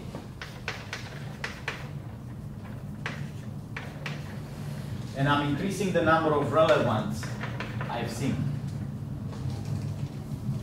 I need to know how many things I've seen. Actually, I have it already in this cumulative relevance. But I don't need to increase that. And then at the very end, what is my average precision? Is this sum precision divided by R? Is that correct? Remember what I told you, common mistake? The total number of relevant. It's exactly this. That's how you get average precision wrong. By saying, I've seen 3 relevant documents, I'm counting precisions, I sum them up, and I divide by 3 at the end, right? No, because there might be 20 other relevant documents that I have just not seen in my list. I need to divide with 20. Where do I get this 20? I have to read the Curl file to see if there's more relevant documents. So this is not correct. Let's not do R++ in here. This is still correct cumulative relevance I've seen so far. That's going to dictate the precision of rank K.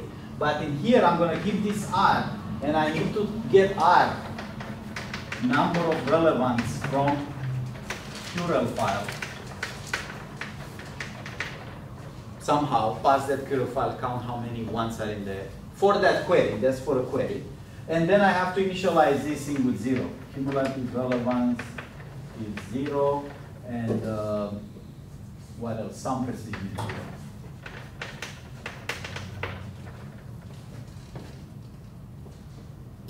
There's one more thing that's a Trek Eval specification produced by Trek, the conference Trek,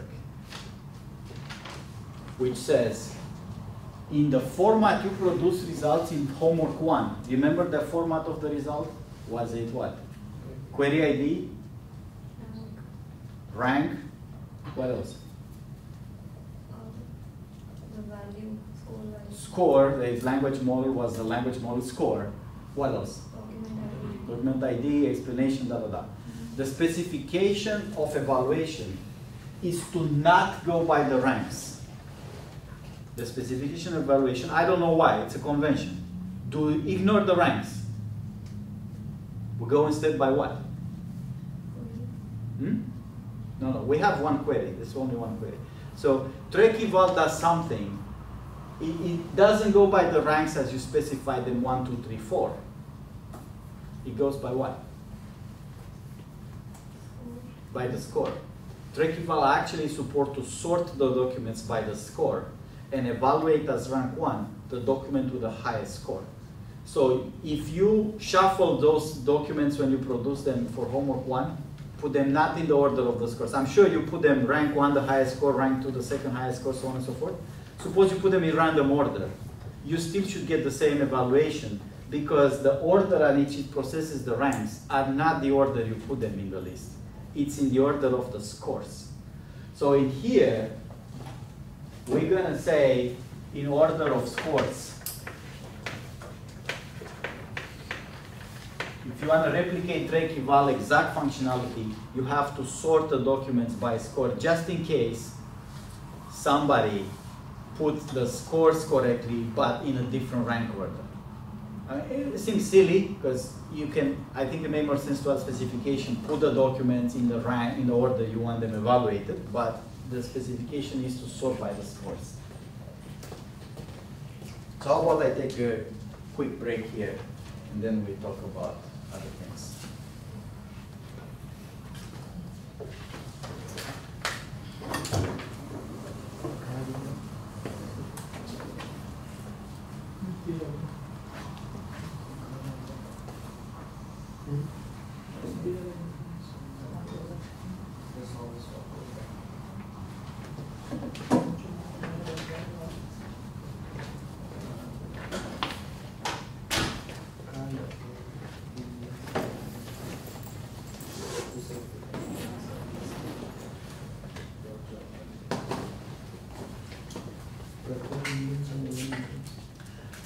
How did you decide to take algorithms with me again?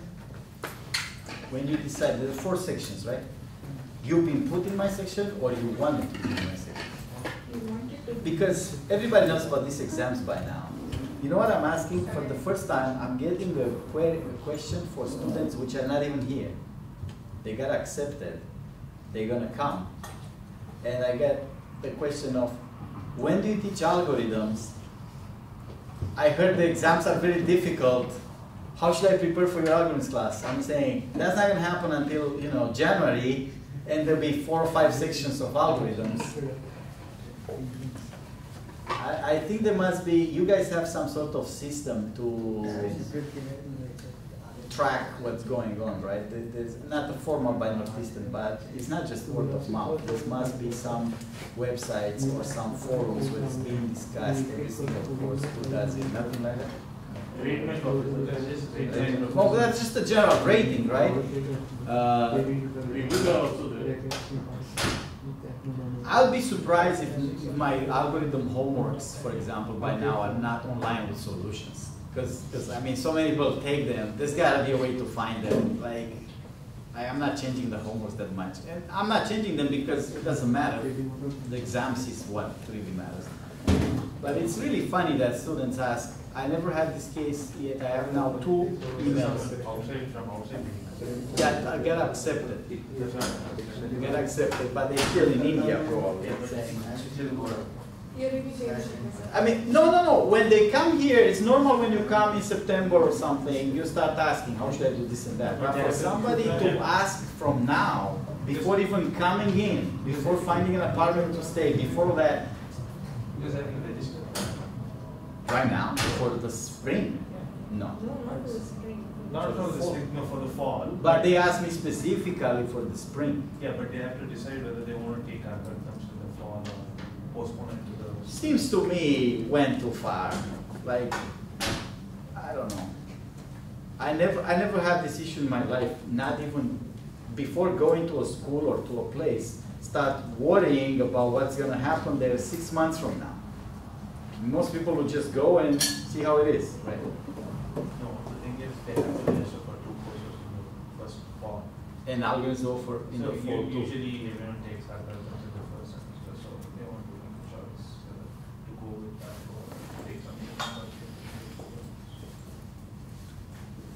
Yeah, that's, people make a big deal about this for 3 or 4 years now. The truth is, initially there's a waiting list, crazy waiting list, but at the very end, people drop. Like once I teach 1 or 2 lectures, people change their mind. It's like, okay, we don't want it.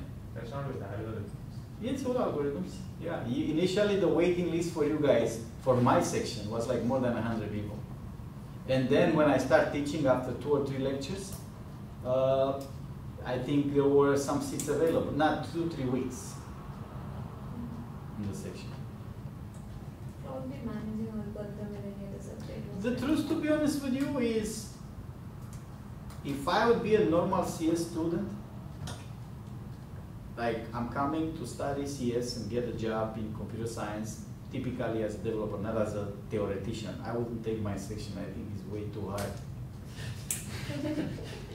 Yeah, like you learn more algorithms perhaps, like how to think about it, but it doesn't really help you more getting, I struggle with that problem for years now. How do I improve that course, the algorithms, for the purpose not of studying algorithms, but for improving people's performance at interviews and solving problems, right? The truth is, a lot of jobs don't require analytical skills that high, you know, and I mean, grades can hurt you in my section much more than in other sections, and then, I don't know. Yeah, I mean, for data science students, the problems class was like, the one which I done was not very useful as per. Which you take mine, for who? No, I took Raj mine. I think it's useful for general thinking ability and computer science in general. I'm not talking about a particular teacher, but in order to get your goals, get a job, finish the master, and get the job that you want, some jobs clearly require algorithms, but some of them do not, right? So a lot of these jobs of, say, data analysis or mapping data, like what these medical people do, I do a lot of consulting for them. I don't think you need to be very good. The hardest jobs for this company is not at all algorithmic wise. They hire us to solve the algorithms problem, and we essentially, like, I think they pay on gas more than they pay us. Right? Like, I don't think we are a big expense. They hired me and another guy to deal with all algorithmic problems, and they're done. The real problem for them is how to manage the infrastructure. All the data coming from hospital, going to Amazon servers, moving back. If any leaks, if anything leaks, they go to jail. You know? So how do you process all this stuff? How do you measure and justify things? If insurance company sues them, they have to be very defensible, their decision making and all that. So what I'm saying is, I think algorithms are necessary at some point in the pipeline, but for a lot of companies and a lot of jobs, I don't think it's the critical point. So can this go back to the argument of skipping homework 5 and doing 6, 7, and 8? No. Try. Okay. No, but I do think algorithms taking with somebody who can explain well has a purpose, not for getting the typical job, but the purpose of you understanding something, you know, theoretical. Suppose later on you want to do research or you want to study more complexity or any other mathematical theories, then of course like algorithms really helps. Even machine learning, if you go beyond calling packages and seeing the results and the development implementation plan. Suppose you want to change a machine learning algorithm, then I think you need algorithms. So there was a discussion in the college about the algorithms being the prerequisite for all these data classes. And I think it doesn't have to be for the basic version of data mining or machine learning. I think even you guys raised the issue that the prerequisites cause a problem for a lot of students. But once you want to do something beyond the minimum, call a library, see the evaluation, see the result, you need to think in an algorithm, sense. I think advanced linear algebra and probability theory is more important. I think those are tools that once you know what you want to do, the plan, once you have the plan, you can rely on those tools that are probably already implemented. So I think that comes as a more like execution part. Algorithms help the design. So suppose I have a neural network that doesn't run the way I want. I have to change it. I need algorithm design. Now, once I change it, I have to implement those changes. I may require linear algebra. I don't know if you're going to run so often into a linear algebra problem that's not already solved, like MATLAB or some other package will already do it. If you do run into a problem that's not solved, it probably, today, you need a PhD in mathematics to solve it. Like, I think it's very unlikely that to run into a linear algebra problem, MATLAB doesn't solve it. Nobody solved it. You're going to solve it, that problem. You probably need to be at a PhD in math level to do it, right? I'm going to be honest with you. I'm a mathematician. I've done my college and master's in mathematics. And in my country, it's much more serious than here. When you study math, they kill you with math. and I wouldn't take, now I'm a computer scientist, I work for that, I would take on design on an algorithm. If I say, okay, I've run linear regression with regularization, doesn't work for my problem. I would take on how do I change it to make it work. That's all my PhD students group, the people you met, they do that. But if we run into a math problem, we need to get the inverse of a matrix, or we need to do something we don't know how to do, and MATLAB doesn't know how to do, and nobody else knows how to do, we're probably going to call a guy in mathematics, say, can you solve this problem for us, or we give up. It's just too hard, I think, to solve those problems if you're not a mathematician. But I do think it's useful to know the basic linear algebra.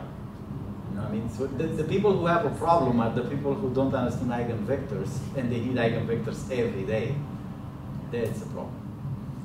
I was going through algorithms, and I just kept asking myself, maybe it was the section that I did. It was pretty Lisp heavy, but there was a lot of recursion. It's like, in what you going through the book, or? Well, it's going through the class, and we were just doing a ton of recursion. 5800. Yeah. You taking a class right now? I already took it. Okay. Yeah, the recursions are the solving recursive functions could be tricky. They require for a lot of time analysis. Yeah, which is fine. It's just kept wondering why we were doing so much recursion instead of, because normally I'm like kind of told that I should not do that. I think the dynamic programming was taught top-down. I personally don't think recursions are critical for a master student. I think you have to understand where they're coming from and why it's important to solve them. But again, the actual solving them, it's a mathematical tool that some of them are complicated to solve. I think it's just the kind of thing that you say, if I can develop the recursion and let some mathematician solve it, that's better. I do think dynamic programming, it's an essential thing that you have to understand, but that's undergraduate material. In my opinion, if you finish the college with a computer scientist, you gotta know dynamic programming, because so many things today are effectively require dynamic programming to do. Anyway. Okay. So let's go through some slides here, and let's see new things and old things. I have several sets of slides, so some of them will go very fast, some of them will go slow.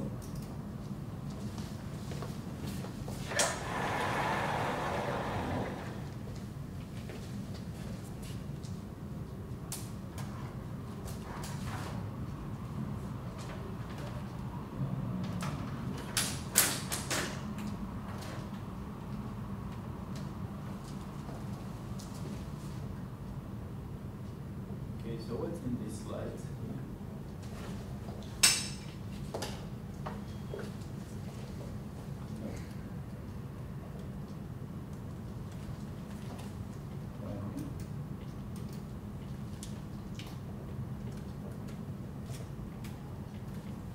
Evaluation. So that's good very fast. That's what we've done already.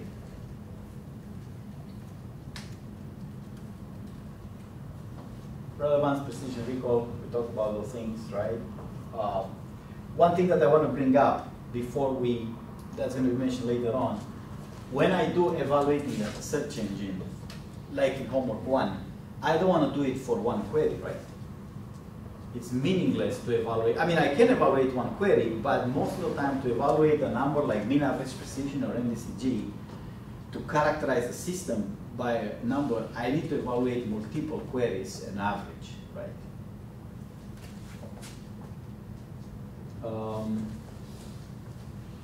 Some people complicate things to the extreme, to some mathematical models. I'll show you not in this, but some papers. To the point where people who really work in IR evaluation, even at companies, were like, okay, this is way too complicated to be put in practice. We talked about true positive, false positive, false negative, and true negatives. You should know the name, we can say this, confusion matrix sometimes. It can be more than 3 by 3. The confusion matrix can be implemented as in red, blue, green, truth, predicted red, blue, green, and now I have 9 cells of what was it predicted versus what was it correct. So obviously you want this diagonal to be high true positive and true negatives, and the errors, false positives and false negatives, to be low to get high performance. Recall, exactly what we talked about, precision, what we talked about, precision versus recall. So in here, precision on list A at the top is it's higher than list B, but recall of B is higher because it produces more documents, right? What I really you should keep in mind beyond the math and the exact formulas here is when is the recall important? Precision is always important, right? Nobody wants to read a list that has at the top of the list junk, obviously. But what the discussion was here before the break was what are the queries that are recall based that you're not happy with the first result only. You need to see more than the first result. You want to see all the books that are written about Napoleon. It's not enough to see the first book, it's probably like 300 books written about Napoleon. You want to see all of them, right? So that's a recall-based query. You want to know what are all the major achievements of each president of the United States. Again, that's a recall-based query because you're asking for several pieces of information. Even though the first result might be President Roosevelt winning World War II, that's the biggest achievement, still that's not enough. You need to go through all the presidents and their achievements, right? Versus more navigational queries that are definitely not recall-oriented. A particular piece of information might be mentioned in 25 or 200 websites, but once you see it once, that's the one. You're looking for an address or a phone number, you don't need to see it again. That's definitely a precision-oriented query. So here's grades. I told you people have tried hard to come up with a universal schema. It doesn't really work. You could say this is correct. You know, try this in your team. Sounds good, right? 0 non-relevant, 1 somewhat relevant, 2 relevant, and 3 highly relevant. Sounds decent. But then compare your judgments with your teammates to see how much everyone understood from this schema and how much different the judgments are. It doesn't really work because people have, I mean, you can write it in English like it's done here. The problem is what is somewhat relevant. It's still down to the assessor or the judge to say what is somewhat relevant. It's not, okay, it's not a well-defined thing, somewhat relevant. Suppose I tell you every word, every document that mentioned the word nuclear is somewhat relevant. That's a definition because I tell you what somewhat relevant means. If you see the word nuclear, it's somewhat relevant. This one doesn't say, it's still up to the judge or the assessor to decide, okay, you think it's relevant, I think it's not. So there could be differences, and they are. This is, nobody managed to get a consistent schema. Ambiguity, like we said, here's the precision and recall for rankings. F measure, the average between precision and recall. I can weight, instead of weighted equally, like we did in class, I can add the parameter beta. Observe that this beta is weights precision more, so if I change the beta, I'm weighting one versus the other. We talk about R precision. It's mostly historical that precision and rank R is that where precision and recall are the same. And more than this, you should look at the precision recall plot. Here, like this one. We showed this last time in class. This is a parametric plot because hidden here is the rank at which it's computed. You don't see the rank, but for each rank you get the recall and you get the precision and you plot that. And what happens is, as long as you don't find relevant documents in the list, you keep dropping the precision. At some point you find the relevant document, you increase the recall by exactly 1 over R, and then the precision jumps, and then again drops. What happened here is relevant, no relevant, no relevant, no relevant, no relevant, until another relevant. It dropped a few times, there's no relevant documents. Dropped again, up again, that's a relevant document. It went always 1 by R this way, and it jumps a little bit. And normally it goes down as the recall becomes big. There is no way to achieve a high precision when you're talking about delivery of all documents. The reason is, some of the relevant documents are very hard to retrieve, so they will be at the bottom of the list. And then any system to get there will have to go through a lot of non-relevant documents, which drops the precision. We talk about reciprocal rank. Reciprocal rank is much better for non-recall queries, when I'm only looking for the first item in the list that answered my query. I look for a location, for an address, phone number, or menu, or page, or something. It doesn't matter how many pages contain that result. It matters how high is the first one in my list that has it.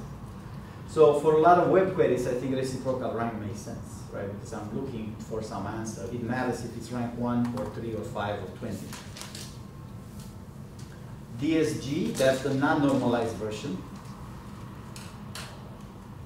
And there's supposed to be an NDCG.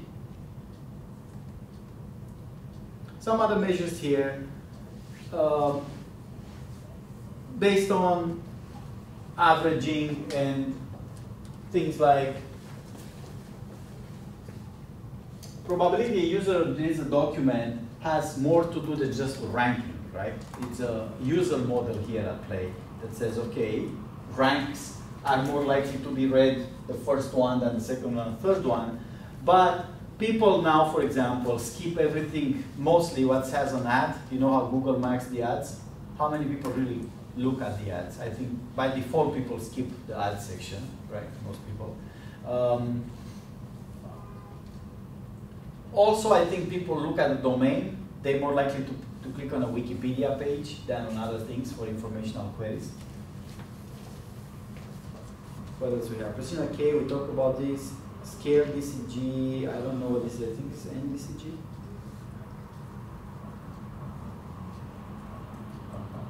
Some variation.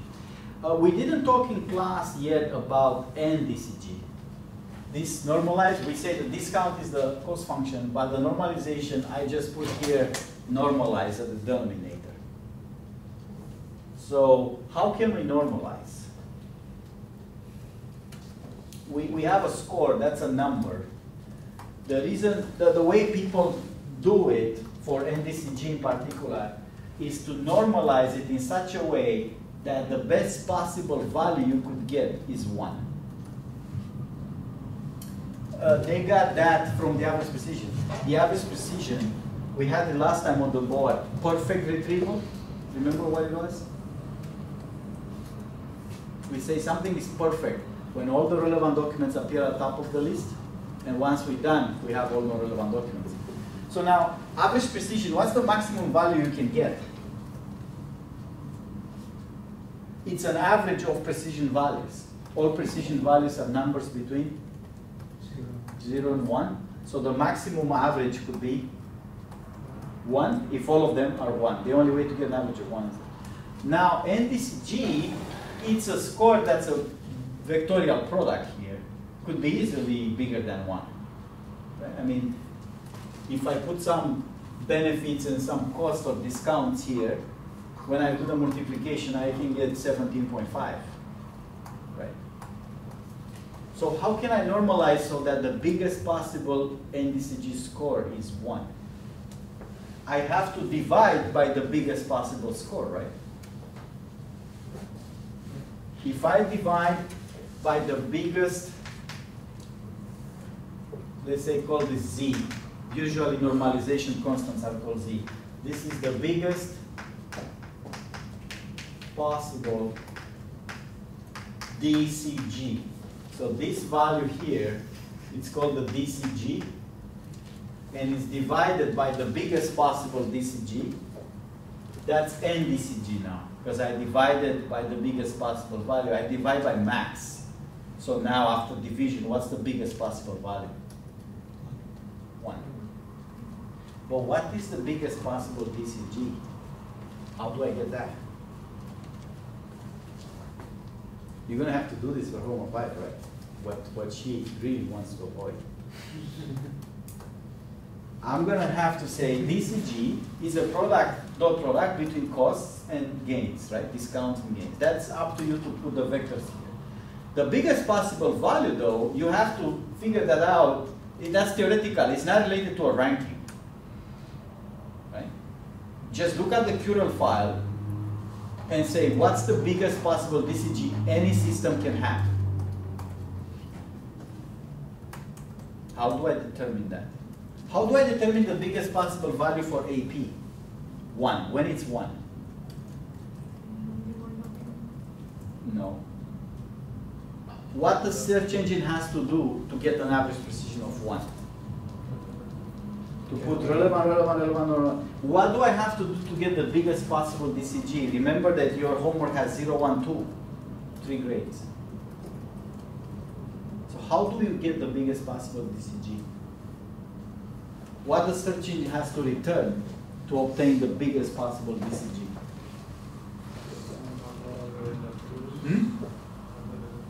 But in what order? There's 3 scales now. There's 0, 1, and 2s. I have to get all 2s first, up to all 2s, right? Then I have to get the 1s first. That's all 1. And then 0s. 0s don't matter, right? So how do I get the biggest DCG? I look at the Curel file. You already have the Curel file because you look through the documents and you mark them 0, 1, 2, right? And what do you have to do? Put all the documents you have, 2, 2, 2, 2, 2, 1, 1, 1, 1, 0, 0, 0. And now compute the DCG value. That would be by the particular discounts and benefits that you associate. Say you do the exponential gains and the 1 over log discounts. Whatever value you get here, that's the maximum DCG. That's not related to your search engine and to Elasticsearch. It's the theoretical maximum DCG value for this list. So that one, I keep as a normalization constant. And every time I get the value, I divide by that z. So now I know the NDCG is going to be between 0 and 1. So that helps me because to average over queries, I wouldn't be able to average NDCG over a few queries if I don't do normalization. For one query, the DCG could be 17. For another one could be 3. And for another one could be 300. Those values I cannot average. But after normalization, for each query, they'll be between 0 and 1, so I can average to get the NDCG across, mean NDCG across queries, right?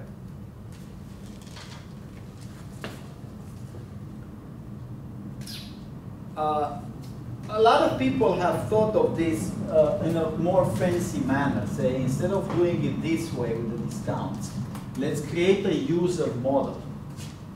A user model is saying, what is likely the user to do after he reads this document? It can stop, it can continue, and if it continues, it may go where? So a lot of this stuff is based on a user assumption, what the user will do after reading this document. Normally, it either stops or continues to the next item in the list. So some of these models are a probability for advancing to the next document versus stopping, that is, I'm done. This is this one, rank-based precision here. It's saying the probability to read the next document is P. It's fixed in this case, say 0.5. And the probability of stopping is 1 minus P, which is 0.5. Or maybe 0.6 and 0.4. And then the probability of getting up to the rank, say 9, can be computed easily. 8 times I had to advance, and 1 time I stop. It's like a it's similar to a multinomial distribution here, but it's much simpler than that. I think this is a geometric distribution, in fact. What the model is saying, to advance to rank 9 here, the probability of getting to rank 9 is 8 times I have to advance, and then at rank 9 I stop.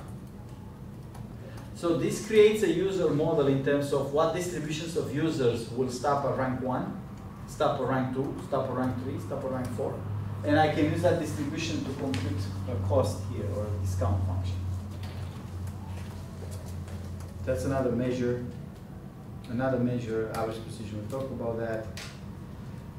Text collection, I'm going to skip through this, but this is a much bigger deal that you could guess right now. There's even governments involved into this. Because when search engines took, search engines are a major economic player now in the world. So the governments are concerned with all kinds of things, including privacy. That's not about privacy, but about measurements. Text and performance on text is much harder to measure than things like, I don't know, economic performance. We already know how to measure a lot of physical measurements, length and volumes and economic parameters. But text is hard. Performance of text, and especially how much performance, like average precision, relates to my satisfaction as a user. Like if the government decides to use a search engine, it's a very different business than you deciding to use Google versus Yahoo. And that's a very different business of, say, a service like CNN decides to use Google. For a government, they need to go through a process of understanding how results are produced and evaluating and then test them in an unbiased fashion. That's why all these conferences came along. The most famous one is in the United States, TREC. This has been going on for about 30 years now, starting in the 1990s, and it's a part of Department of Commerce. The data you have in Homework 1 is from the TREC conference.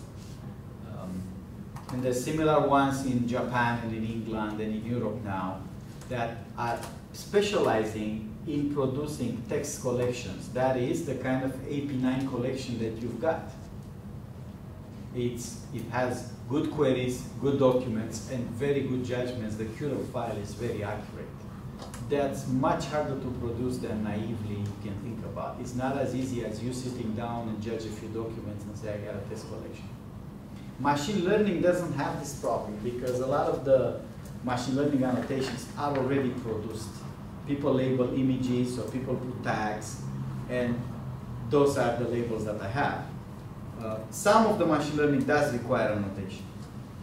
So people have been at it for almost 30 years, how to produce good test collections. By good test collection is if you have a search engine today and you make a change tomorrow to it, can my test collection, AP89, can you run your system on that test collection and measure the change? Right? That's what the main purpose of a test academic collection is to say, suppose you're building a search engine or an infrastructure. Can you measure performance today, make a change, and measure the performance again after the change, and notice the difference? Can this test collection, in your case you had AP89 data with 25 queries, there are actually 50 queries in that data. That with the Curl can tell you if your change was an improvement, and if yes, how. Let me see. So you can see this TREC is the English, but then there's NTCI, RClef, Phoenix, Rhombik, so on and so forth. They all TREC style that builds test collection, includes retrieval, includes collection of documents. Some of them include crawls. I mean, one of those was using a 1 billion pages crawl for their tracks, conference tracks. And they're very serious about it. I mean, you think it's a small business, but again, they're people who dedicate their entire careers to how to measure text performance. So let me show you some of that. That's NTCIR. That's NTCIR in Japan this year. So the way usually those conferences are organized, they have tracks. So if I click on, I don't know, this, that is the track for NTCIR 14 WWW2 track. I personally was involved in since 2007 to 2010 with TREC. My group, I was part of the group at Northeastern, together with others, that we run specific tracks that can be evaluated. Instead of running these average precisions, we were concerned about, can you sample like people do polling for votes? Instead of actually run the election, can you sample and estimate average precision with very few samples? Because human effort is a big deal. You don't want to judge hundreds and hundreds of documents. So we took a statistical approach. How can you estimate those measures with very few judgments, but very directed judgments? It's not random judgments. You have to pick the proper documents to judge. Anyway, I'll show you that too. So this is an example of a task. It tells you what kind of documents they're going to do, how you submit your runs, how you evaluate, all of that. They have a schedule here. What corpus, this may be an Asian data set. So that's one track of this conference. Here's another one. Click on one at random here. What is this about? This is about evaluation, live logging.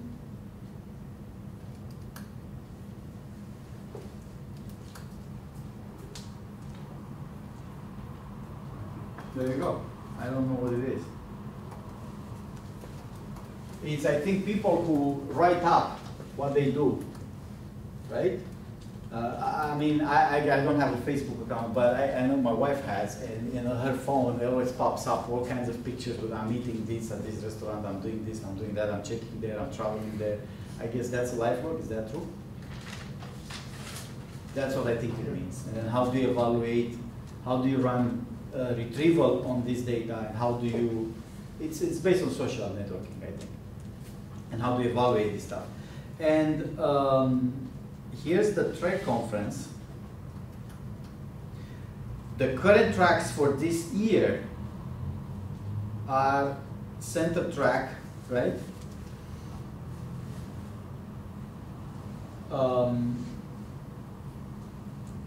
I think this center track is a new thing. I think this is a, how can we reproduce results? So people have the following problem in academia. You see a paper and you see, okay, that's an interesting idea with good results. But when you implement it, it doesn't work at all, like the way they say. So how much, they concerned with how stuff needs to be done in a way that other people can replicate and implement this stuff. Common core track, I think, is the basic test collection. You know, how do we perform, how do we construct collections like AP89 data and other ones? And there's question answering tracks. We're going to talk about question answering a little bit later. Incident that has to do with some sort of something happened. Right, emergency, things like, you know, there's an earthquake. How do you evaluate retrieval performance lively on an incident like that? There's a lot of stuff coming. Some of them is confusing. They're not talking about retrieving Hurricane Sandy information today, 6 years after the hurricane. They talk about how can you retrieve information during the hurricane. It's confusing. During a hurricane, there's a lot of information flying out. People are confused. And there's three kinds of people that matter in an emergency. The people affected by the emergency, flooded your house, how do you get out? The people that are emergency systems, typically regulated by the government, you know, where should we go, what should we do? And people who want to help, but they are on the outside. They're not affected by the hurricane, you know? The hurricane is in New York, I live in Boston, but I'm willing to help. I know people in New York, I'm willing to help. Where should I go, what should I do? This is a little bit of a side note, but the Waffle House, I guess FEMA was using that as like a determine the effect of the storm and how much assistance they need, because the Waffle House is always open. So it was just like a feature in their model. I'm not familiar with that. Yeah, it's a so there's a restaurant and it's always open, and there's a lot of them like in the south, like where there's a lot of tornado, like hurricane center. And so they were using that as like a. But can they be affected by the hurricane? The Waffle House? Yeah. Oh yeah. Yeah, so I don't know. I think in every emergency, people are eventually complaining, some people at least, that the emergency systems did not really work for them. Whether blame the government or the emergency systems and so on and so forth. So I think this is a real problem. I was involved in a track, the precursor of this one was called temporary summarization. That was a live, how do you deal with live events like that, like what happens right now. The thing that I was involved in was a summarization, so you get all this information from everywhere. At what point do you create an update and what do you write in it? At what point you are sure enough that something really happened or it's correct, you have enough evidence. It's like think about CNN in terms of an emergency. they get some reports, but until they verify them, they're not really to put them on the TV, you know. Isn't it similar to crowdsourcing then? Crowdsourcing cannot deal with emergency situations. Crowdsourcing, it trades reliability and domain knowledge for size, right? So it's instead of having one expert judging something, we're going to hire 100 people, and we take averaging of the results, and hopefully they get the average right. But in an emergency situation, the problem is there's too much confusing information, and people need to know what to do. It's a life and death situation. You know, it's not like, okay, if I don't get my answer, I can query tomorrow. The news, I think this is something with just searching through the news articles. Precision medicine track, that's a medical track. Real-time summarization was the one I was involved in a few years ago. And for each one of these tracks, if you go to the page, they tell you what the track is about, how do you participate. Typically, you submit, you get some data, you run your engine, you submit the results, they evaluate it, and they do the test collection. So I'm sure here they tell you what data is and how to run. So many people and companies involved in those conferences. And if I want to look at past tracks, that's all of them. Sorry. Since 1990s, there's a lot of specific evaluation runs that have been done. You can see here you have things like entities recognition, enterprise tracks, crowdsourcing. How well can we do crowdsourcing and evaluate that? Confusion, common core, that's recent. Hard track, that is related to some of your AP89 data. If you look at those queries, some of those queries are extremely hard to produce good documents for them because they're subtle, they're not keyword based. There's a meaning in the query that's kind of hard to get with, say, BM25 systems. So hard track refers to queries that are really hard to find the relevant documents for. Keywords usually don't produce them. Legal track or legal documents, medical track, blog track, million query track. This was I was involved in this one.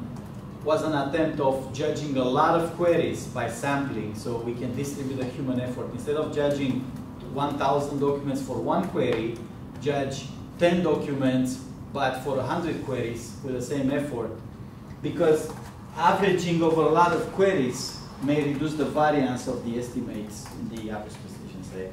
So you can see that these track people have been at work for a long time and produce a lot of evaluations and collections. Sessions track is related to people who put a query and then they change the query. So a session is you put a query and change it maybe 1 or 2 or 3 times. So the whole session has to do with after changing the query once or twice, did you get the information you were looking for? That happens a lot. If you don't get the answer the first time, most people would immediately reformulate the query. So it makes sense to evaluate the 2 or 3 queries in one step. Terabyte, that was an attempt to get a big track. At that point, there was 400 or 500 GB of data, but that was 2004, so it was quite hard for people to index that much data. So it was a scalable, effective track. So if you're looking for information retrieval research, that's pure information retrieval, not machine learning applied to NLP applied to, but pure information retrieval, this is the place to start. Because what they do is indexing, retrieval, evaluation, a lot of that stuff. Okay. Let's go to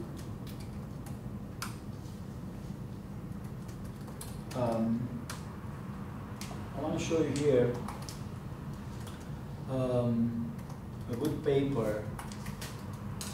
This is a famous researcher from Japan, but he's very involved in all those conferences. How do I make this big? Maybe this big? So he wrote a little bit of a tutorial, and he has some slides for it. That's saying, what's the state of information retrieval measures? That was a few years ago. And I think this serves as a more, if you want to take it from this class and continue some work into evaluation and understand better how these metrics work and why they're necessary, this will be a good tutorial to start with. So, some introduction here. Traditional metrics. This is the picture I showed you on the retrieve versus relevant, and of course out of there it comes easy to compute precision and recall. E measure is something similar with F measure. So I think it's 1 minus or something like that. It's directly a function of the F measure. Here's F measure for rank retrieval. Here's NDCG. The gain divided by the log of R plus 1. And what is this on the bottom here?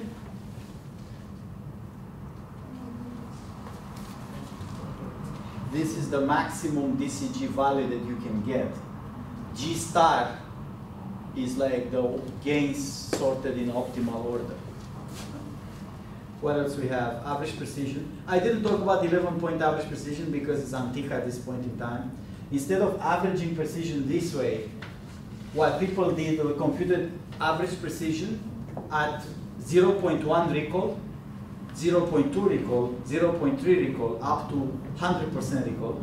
So they look at the rank list and say, don't compute that, so how many relevant documents I have? 100 relevant documents, right? 10%, whenever 10% happens recall, I measure precision.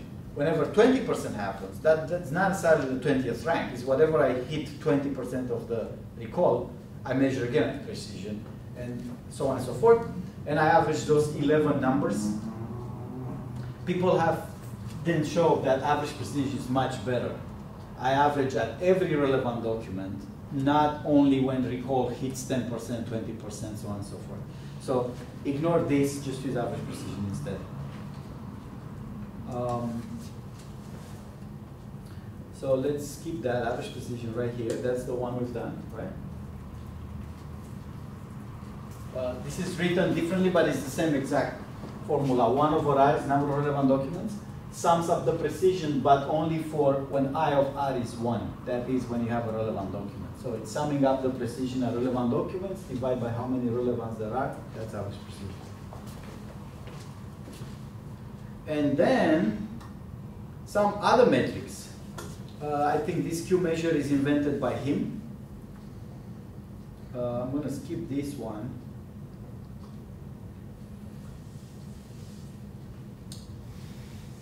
R measure we talked about is the precision at rank R. That's also historical. Reciprocal rank, it's interesting. Again, it has to do with navigational queries. We talked about this. And then there's a lot of variations of how can you measure certain things. One variation is measure cost in terms of time. So instead of discounting the documents by rank, I want to discount by the document length. In other words, if I'm asking user to read a very long document, the chance of the user stopping is much higher than if I'm asking it to read a short document. So I can take the document, or even the time, I can measure how difficult the document is. And if it's a difficult document, by say the way it's presented, by the words are there, or by the source of the document, I can say there's a higher probability for the user to stop. Expected, that's not, especially reciprocal rank is something that associates a probability with every rank and then compute an expectation value, standard expectation value. RBP, I think we talked about this one. Rank bias precision has this is used a lot. It uses a very simple user model that says with probability 1 minus P, fixed P, the user will advance to the next document and read it. With probability P, sorry, with 1 minus P stop, with probability P is going to advance to the next document. And because this has a nice geometric progression form, I can include the gain function then at every rank. This is the probability of reaching that rank times the value that I'm getting by reading that document as the gain. So that's metrics is used now. Time-based gain is the version that discounts by time, and they have to approximate the time by say how long is the document, how valuable is the document, so on and so forth. And many others. You measure, it has to do with summaries. So in here, people have looked a lot at measures for how to evaluate performance on a mobile phone. What's the difference if I put the search on a phone versus a computer? What's the main difference? I can still call Google from my phone, right? Say, type nuclear bomb and get results. What's the difference? You only see a few results at a time. Hmm? You only see a very few results at a time. So the main difference between my phone and my computer is the display. It's not a keyboard, it's not a network connection, it's not the Google ability to produce results, it's the display. So this measure, you measure, takes into account the display. It says for a small display, you gotta evaluate it differently. It's still up to the search engine like Google to decide how to use your display. The U measure says, look, it may be better to present some sort of real summary in advance and then let the user click on what it needs to. Maybe on a computer we don't need to do that because we can present the snippets, and from those snippets it's a clear indication what you need to go for. But if we display snippets, it doesn't work that well on a small display. So this has been an entire discussion, especially for Asian languages that work different than English languages. How do you display things on a small display to make the most out of the queries? So there were at least 3 years of the Japanese version of Trek, it's called NTCIR, where they worry about, should I display a summary, should I display a list, should I let people click on the list of things to get a summary?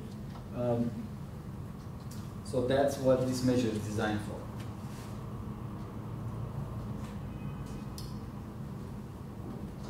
Here's a table with, here's a bunch of measures at the top, and here's what properties they can have. You know, they deal with snippets, they have discriminative power, they have recall, they normalize, and you can see in this table what measures has what property. Normalization, averaging, I'm going to skip these, continuous metrics. BPREF is a measure comparable with average precision. So it has to do, I won't go to the formula, but it has to do with how many non-relevant documents do I read until I see a relevant one. In other words, how many junky stuff I have to go through to get my next relevant document. So that's the principle of it. And then there's a mathematical formula for the reading. Okay, advanced metrics. So the big deal in information retrieval, one of the big deals, is seeing what's called diversity, IR. What that has to do is the following. People have said, okay, suppose you told me about the precision-based versus recall-based. And what did we say? For recall-based, we want to go through all results that are about books of Napoleon, right? Because we want to see all the books, or information about, I don't know, nuclear bombs, I want to see all the documents. For precision-based queries, we care about one sort of result. I'm looking for an address, and as soon as I see that address, I'm done. I don't need to see more documents that just repeat the same address, right? The address I'm looking for, he was saying the menu, maybe in 25 documents, but I only care about the first one, because once I see the menu, I'm done. This is in between.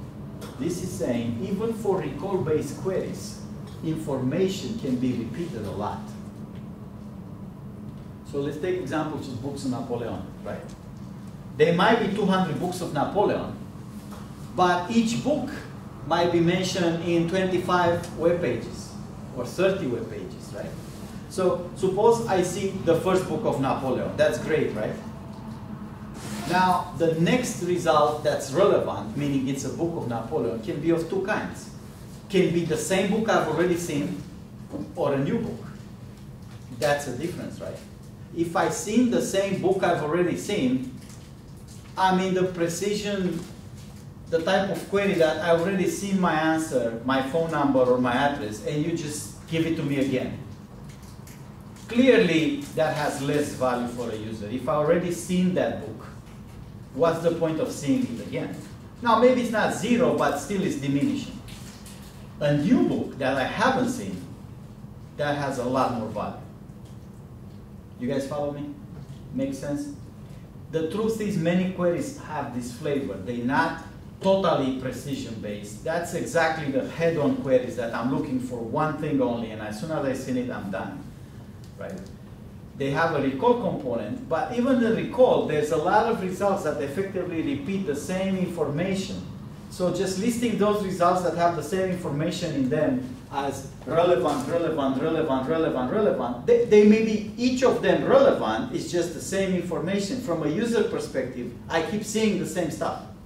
Yeah, are there some strategies for like deduplication, for example, or like close approximation, this kind of thing? Right, so there's deduplication that deals with a verbatim or near duplicates analysis, right? I have 2 web pages. You know how news articles sometimes appear first and then they repeated the same exact news article except for the header. It's in a different newspaper and they say first appeared in like New York Times. Yeah. That's a duplicate, right? Or a citation, I say quote, I'm going to quote now what he said. Boom, 1 page of what he said. Easy to find with deduplication. Yeah. But what I'm talking about here is the same information that's not being copied. It's a factual thing. Suppose I'm looking for battles of World War II, right? And then I see a description of Battle of Midway. That was a famous battle when the United States turned the war in the Pacific. It was really kind of edgy with the Japanese, and the Battle of Midway, United States effectively won the war in that battle. Anyway, now there might be another page about Battle of Midway which is not copied from this one. It's hard to, by duplication analysis, I'm not going to find it as a duplicate because it's written by a different author.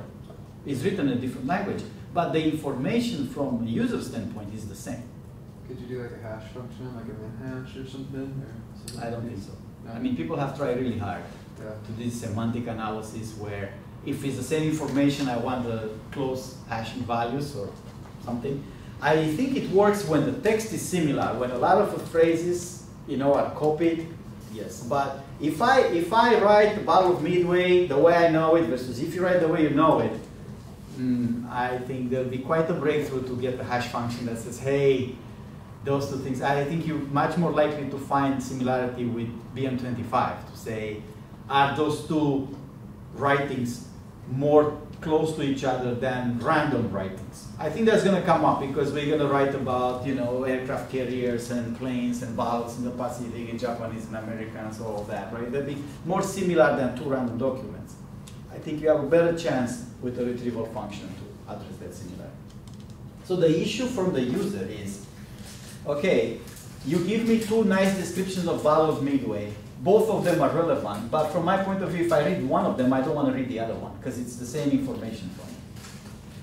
That's where diversity comes along. It's a mix of, okay, there is the novelty in terms of recall. I want to find the next piece of information that I haven't seen, so it's still recall-based. I do want to find all the pieces of information, but I don't want to count every single duplicate conceptually speaking. I don't mean verbatim duplicate, I mean the same information you show me again. So that's all this diversity. And to evaluate diversity is quite hard because you need to have a query, but also they have subqueries or subtopics.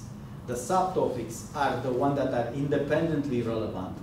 Within each subtopic, we think results tend to be a little bit of duplicating each other. Like if I organize data into query and subqueries, I'm going to say every result that's relevant for the first result I see for each subquery counts as totally relevant.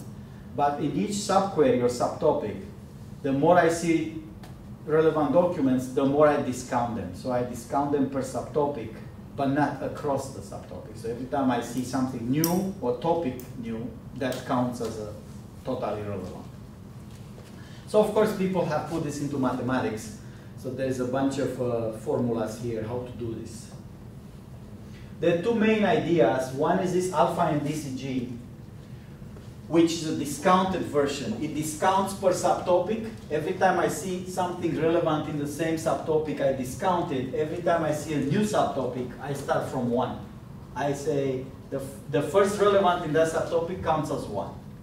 And then if I see something here, if it's a new subtopic, again counts as 1. But if it's the same subtopic, it counts as whatever in DCG discounts. So that's alpha and DCG. The other one is similar. If you remember how I did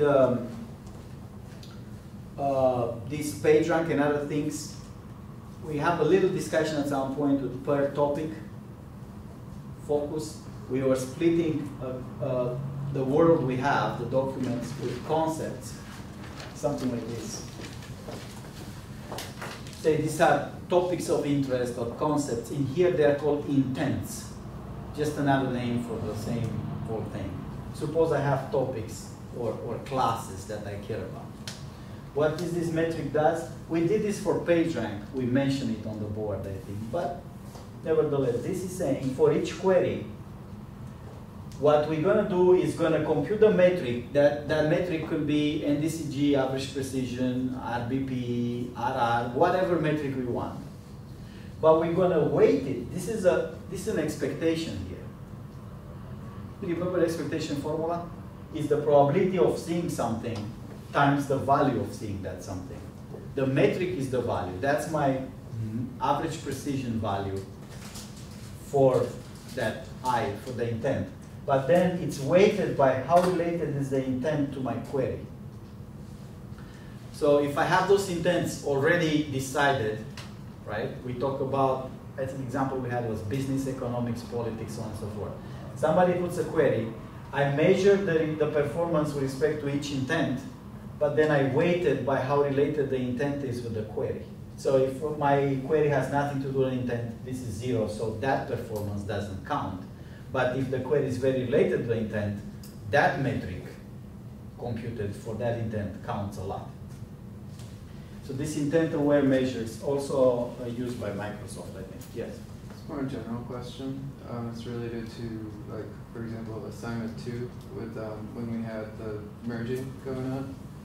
And so we've talked a lot about the different ways to retrieve, like, text and DM25, these such of things. I'm wondering about the research that's involved with, like, some of the more infrastructure-related components, like merging the files. So, like, if you do that the wrong way, it could be really slow. These types of things. You mean for evaluation purposes? No, for evaluation, just like I have, a bunch of files on a bunch of different machines and I need to merge it into the term catalog, dot catalog, term index. There's fast ways and slow ways to do that. Well, I'm wondering how is this relevant to this? I was wondering so we were talking about just the way to retrieve the documents, and then I was also wondering if there was anything on the way to consolidate the documents. It's a more general but separate thing. So I think maybe you mean where these intents come into play. Maybe that's the meaning of the question. If they're really a priori, I have to my infrastructure has to deal with those intents in advance. Or are they really a runtime thing that, somehow when somebody puts a query, I figure out the intents and I do something with intents. That would be really costly to do a runtime to figure out all these intents, right? So I think maybe your question is, how do I deal with these intents in advance to have the infrastructure ready to do such evaluation? Yeah. So I think the answer for that is that it's very different in industry versus academia. In academia, the answer is easy. How do we deal? Well, we pre-specify those intents. If you look for diversity tracking track, you download the data, it's going to have for each query few sub-queries. Not unlikely how you have the Dropbox. You have the main query, World War II, which really we don't think it's a query, and then you have sub-queries related to World War II. You can actually do diversity if you say, I have three sub-queries. Each time I see a document relevant for that sub-query, I discount it, and each time I see a relevant document for a new sub-query, I'm counting back from 1. That's easy because it's all pre-specified. Even before you start indexing, you get to see those intents, right? In real world, now you Google, how do you deal with this? So there's two parts, right? Discovering the intents and trends and whatever people are interested in conceptually, and then putting that in live into your infrastructure. So Google Graph does a lot of that, right? It's a part of that does discovery and trends. So there's discovery long term. You know, it seems like certain concepts are related, say all IT and operating systems and hardware and stuff like that. And then there is trends that happen something right now, like if there is an earthquake, Google has to notice that, hey, there is something that's trending today that's not the usual thing. And then how do we put that into infrastructure? I think that's particular to implementation. I think Google uses a graph, a massive graph of entities and intents and concepts, and then they have a relation between an entity, action, and context of the action. So I happen to know how the Google Graph is organized because I know people who work for Google. I can't really say how it is, but there's a, or that was a version from a few years ago, I'm not sure. There is an entity that's well defined what it is. So that has to go through a lot of NLP pipelines and so on and so forth to know exactly what this entity is. In canonicalization is necessary. I don't want to have two entities that are the same, but I don't know they are the same. I need to know that this is the same as that. There is an action. Things like, if this is a person, there's a bunch of actions that the persons can do. If this is a company, there's a bunch of actions that companies can do. I think those, initially at least, those actions were predefined. So they started with a long list of things and they just add to this manually things that can happen. The context is automatically extracted from text. Once I see this entity, Virgil Pavlou is a professor at Northeastern, right? I know that's an entity, and everybody who mentioned Virgil, if you write something Virgil, probably Google know, I think it's that Virgil. So they will match the entity. But here, professor, what are the actions you can do? Well, you can teach a class, right? You can present something online, you can go to a conference, you can blah, blah, blah, blah. So I have a list of actions of what this person can do. And the context is, every time I see this person and an action, I write down the snippet of the paragraph that I think is the context in which that action appears. So it's a triplet of three things. That's a particular implementation. I think there's been many attempts into how to write this down. All this semantic web and dictionaries and ontologies are effectively attempts to write down intents and concepts. But I think it works better in a specialized way. I'm still not sure Google Graph, for example, adds a lot of benefit. In some queries, you can see how it adds benefit when it relates a person to other persons you might be looking for. But I'm not sure for advertisement purposes, for example, that increases their revenue. I may be wrong. I don't know that. I'm not trying to speculate. I don't know that part at all. Now, if that answers your query or was close enough. Yeah, that was good. Thanks. So intent awares, and then there's some other ones. I'm not even sure what those are. Things could get complicated here. And these are the kind of people who dedicate their entire career to information retrieval metrics. So this is the kind of guy, I happen to know him, that if you have a question about what measure to use for what task, he would know the list of all 300 measures ever invented and which one is appropriate for a particular measurement. If you want to create a summary, oh, I don't know if that's in here, but that's important. You guys should know that. Session metrics, skip that. The ones I'm looking for is called Rouge. Everybody heard of that? This is a very popular metric for evaluating summaries, which is a big deal because in many cases what you see is a summary produced from many documents. Summarization is a big application between information retrieval and NLP. How do I get information that I know already is similar? It's not a question of, I already know somehow these 25 documents talk in slightly different ways about the same thing. How do I create a one-page summary to present to someone says, this is the information you're looking for? Because most users don't look to read that much. They want a summary first to decide what to do next, right? very few super specialized users, they know exactly what they're looking for. So summarization is a big deal. And Rouge is the method, the metric that you have to know it's used for summaries. It works it's very easy to figure out how it works. There is a goal summary. It's split into sentences. And that's the ground truth. Somebody already said that's the ground truth of this. That makes Rouge pretty impracticable because creating goal summaries is a daunting task. You try that. Take 25 pages about Napoleon, create a summary about Napoleon, and see how hard that is. But assuming you have the ground truth, what Rouge does, take every sentence of a ground truth and figures out if you retrieve that sentence in your summary. And if you retrieve all the sentences, it measures how much longer your summary is than it's supposed to be. So if you get a 1 score or a high score, if you retrieve everything and you don't have much extra. By looking sentence by sentence in the goal summaries and trying to match, we usually skip gram matching.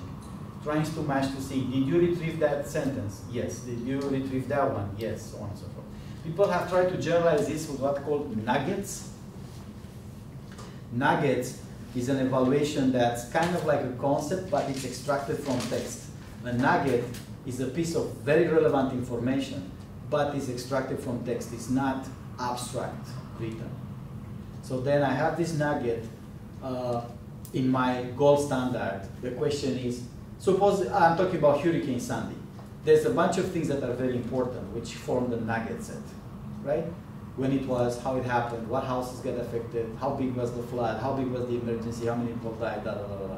I can go through everyone's retrieval system, whether it's a page or a summary or a list of results, and say, how much of this important information about Hurricane Sandy did you get?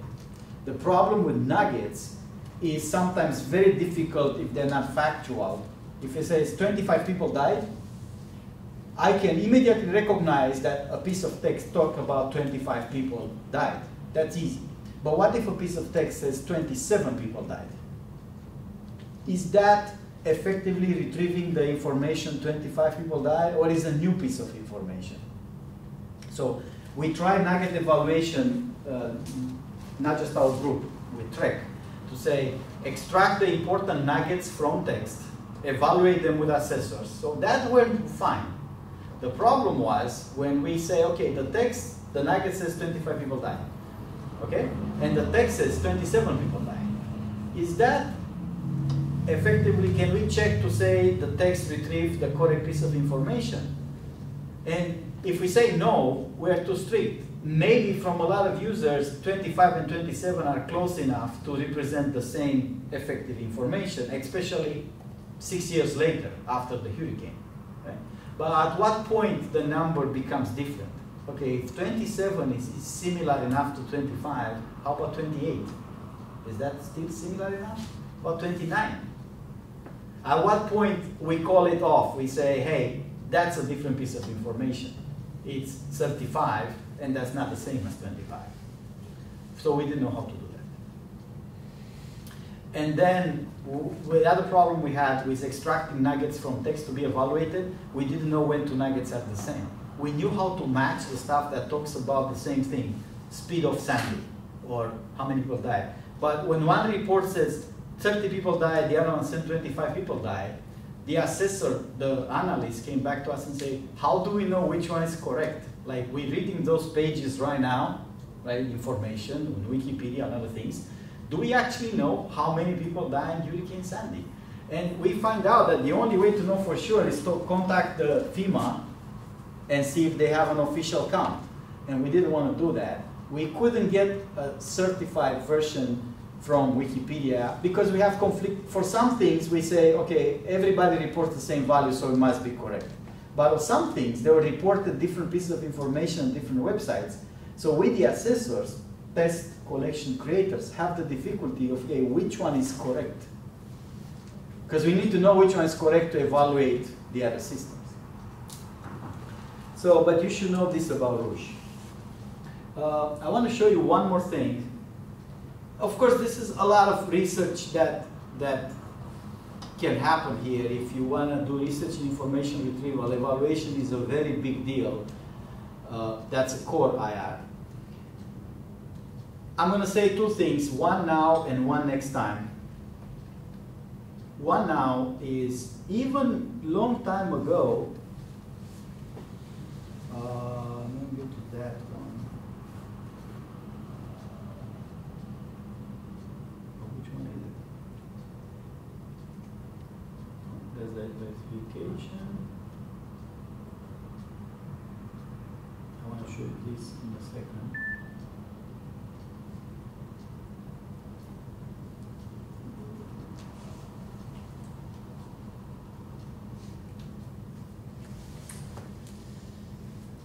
This one. This is early on, very early on. You can tell it goes to 2000. So in 2000, we're talking about Google being 2 years old. Like nobody was even using Google. That's very early on. Information retrieval really started around 1965, when people didn't have computers. They would start evaluating rankings and how to think of performance. So by year 2000, they already had, how many measures are here? 50? By now, there's like 250 measures. You know, because by that time, we didn't really have a proper search engine by year 2000. So the two things that we need to discuss that we didn't cover yet, but they're not needed for your homework. One is, the very basic reason for user study is this. How does all this stuff, average precision, NDCG, blah, blah, blah, blah, how does this relate to the user satisfaction? Like, can I say, if my system has a high NDCG, people are going to use it? So a lot of user studies, evaluation user studies, are trying to relate the metric, like reciprocal rank, average precision, NDCG, to say, do really, if I tell you between Bing and Google, two systems, right? I tell you Google has a higher average precision. Does that really mean that people find the information faster with Google, or better with Google, or they're happier with Google? In other words, is this measure really truly reflective of how users' perception of they have of their search engine, right? I'm sure you all had queries that succeeded right away, not just that, you knew that query would succeed, right? Because if I type right now, CS6200 something, I'm going to get the web page for the course. But you also had failures, right? You type queries and you're like, how can Google not find what I'm looking for here? So suppose I run Google versus Bing, or my search engine from today to my version tomorrow, right? And I measure in terms of NDCG with academic test collection, like AP89 data. And it says, okay, you got a better average precision. Your system, TF-8 DF system was 0.22 versus language model was 0.18. Is really a user that asks a query, we're going to be more satisfied with that search engine? There's enormous numbers of user studies trying to address this question. How good are those metrics from the point of view of somebody who uses the system?